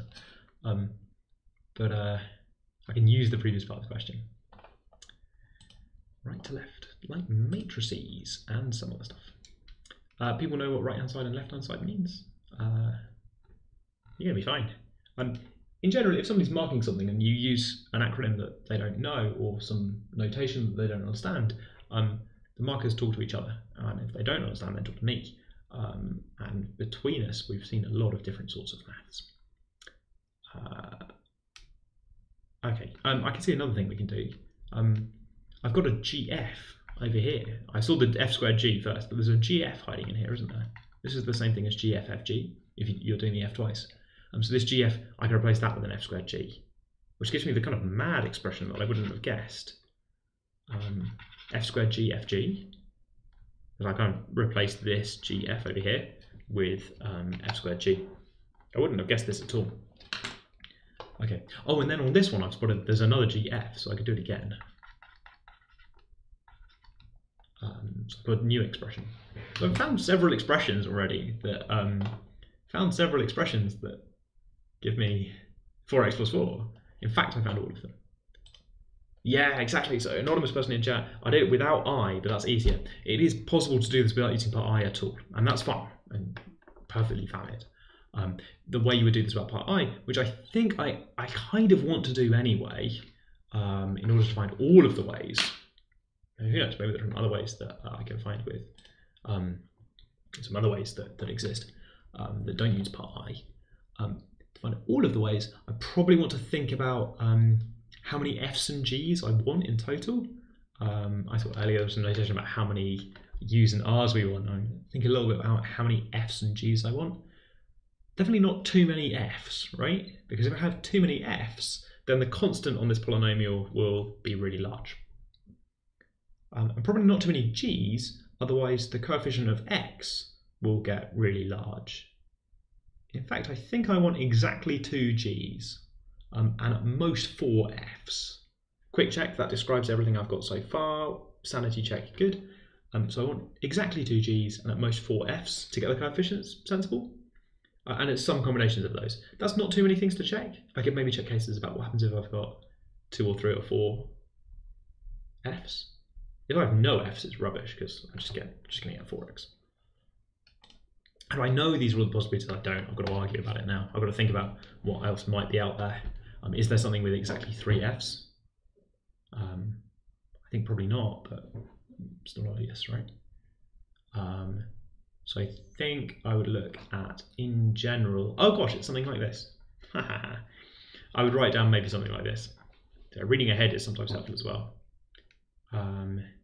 This involves applying F's and then doing a G, and then applying F's and doing another G. That's nice because the coefficient of X will now be 4. There'll be a 4x at the front, and then add on some more at the end. Let's work this out. So I like to jump around the question as well.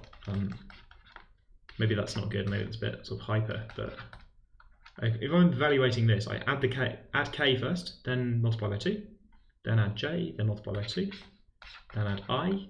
Where I'm doing that really fast, I'm really comfortable using previous parts of the question, where I suppose previous parts of the question we've now got used to this idea that f applied I times just means add I. So I'm just doing it. I'm reading it right to left because they say perform that one first.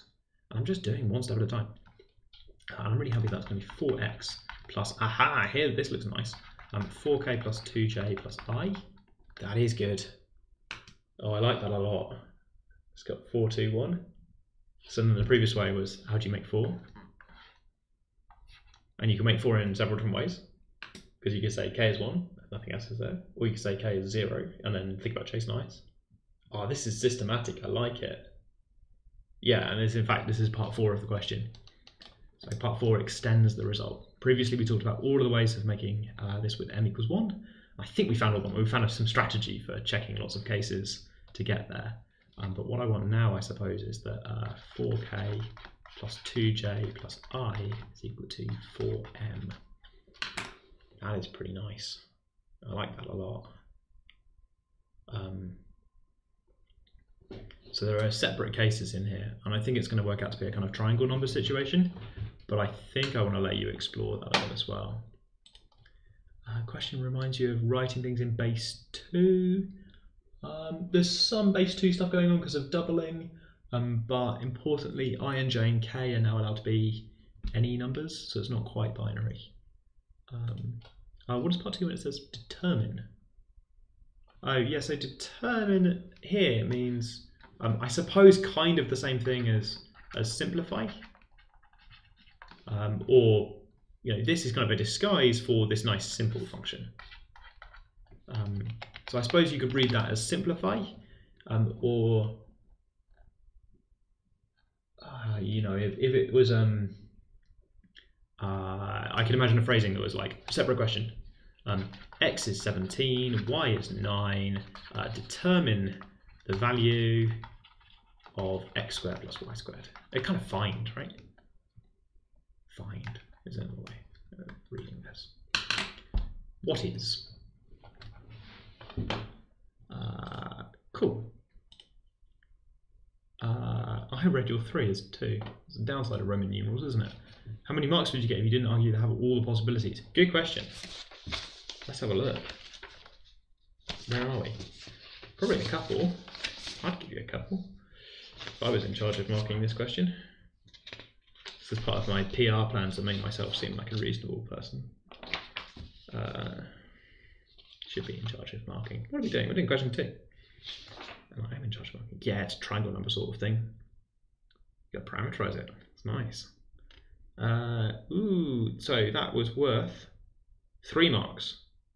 And the mark scheme that I'm looking at, or the sample answer from the website, which is the only record that we've got to download from the website, doesn't go to any effort to say that those are the only sequences that work. So think that answers your question pretty comprehensively as, yes, you can have all the marks if you didn't bother to explain why that was all of them.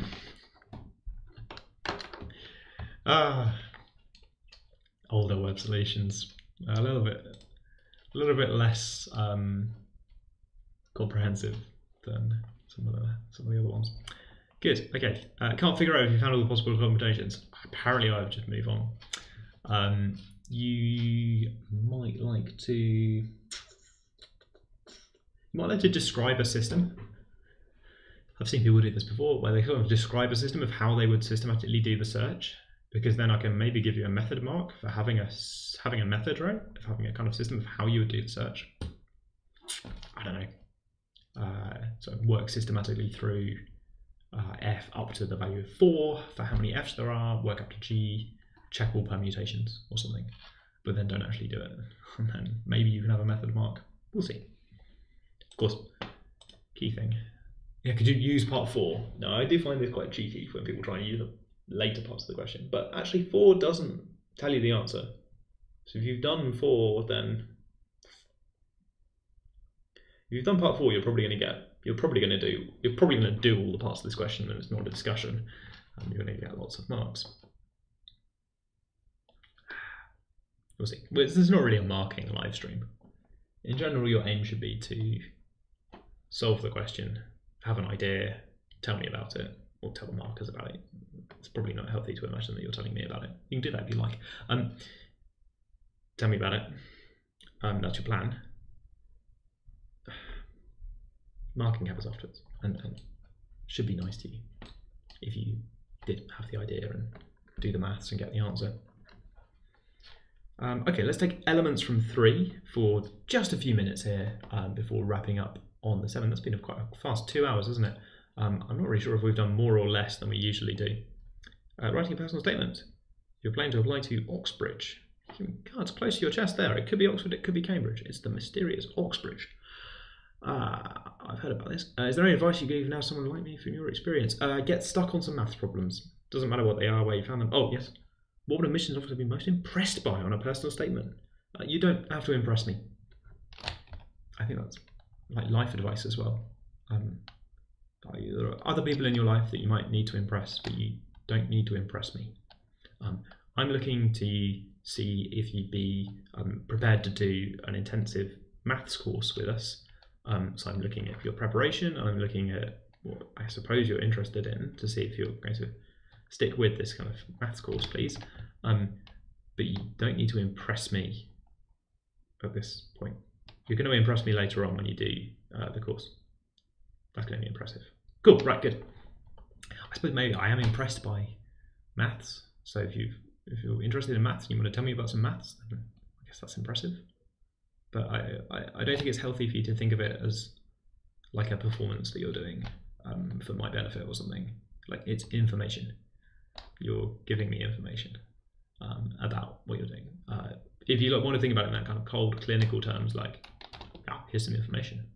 You're going to read the information, and then you're going to give me a place at university. So that's why I have some logical interaction, right? Cool. I realise I'm staring at the camera very intensely and doing life advice, which is not a good combination. It's not really that sort of live stream. So I'm going to go back to doing this question now. Cool. Here's a cubic.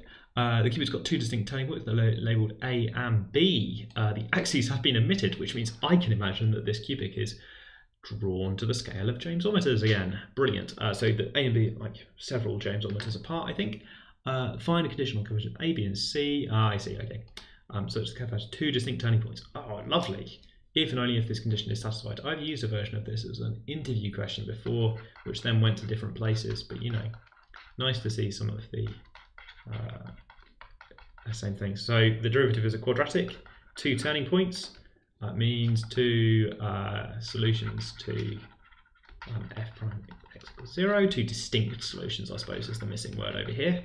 Two distinct solutions to f prime x equals 0. That's quadratic. You know loads about solving quadratics. We can now assume that it's satisfied. Hint, the rest of the question seems to be involving these like square roots of some object. Gosh, it would be bad if that thing inside was negative, right? Ooh, someone should check that that thing inside the square root is positive. Whew. Good.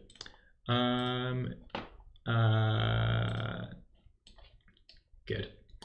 Show that these coordinates. So then actually going to like solve the quadratic, I guess. So like write down solutions to the quadratic, which sounds a bit like, you know, solving the thing. Oh, I suppose then you'll take the difference between them. At this point, you have a quadratic that you can go and solve, right? Let's try and solve it. Minus. Well, it's a bit hard because A and B are not in the usual places for a quadratic, so you have to be a little bit careful here, right? 4a squared minus 4 first term, last term, divided by 2 times the first thing. Oh my goodness, that was actually painful. I see, okay, and then there's a difference in here. There's a factor of 2 from bringing out the 4s. There's an a squared minus 3b. There's an extra factor of 2 because there's plus minus, I'm going to take the difference. And this bit will cancel out between the difference. Okay, good. But those are the solutions. And look, I need the square root. There's the discriminant right there. Good. Explicitly showed it isn't. If and only with words and going both ways. What? Oh, yeah. That's not, going both ways is the important element. Words is always fine.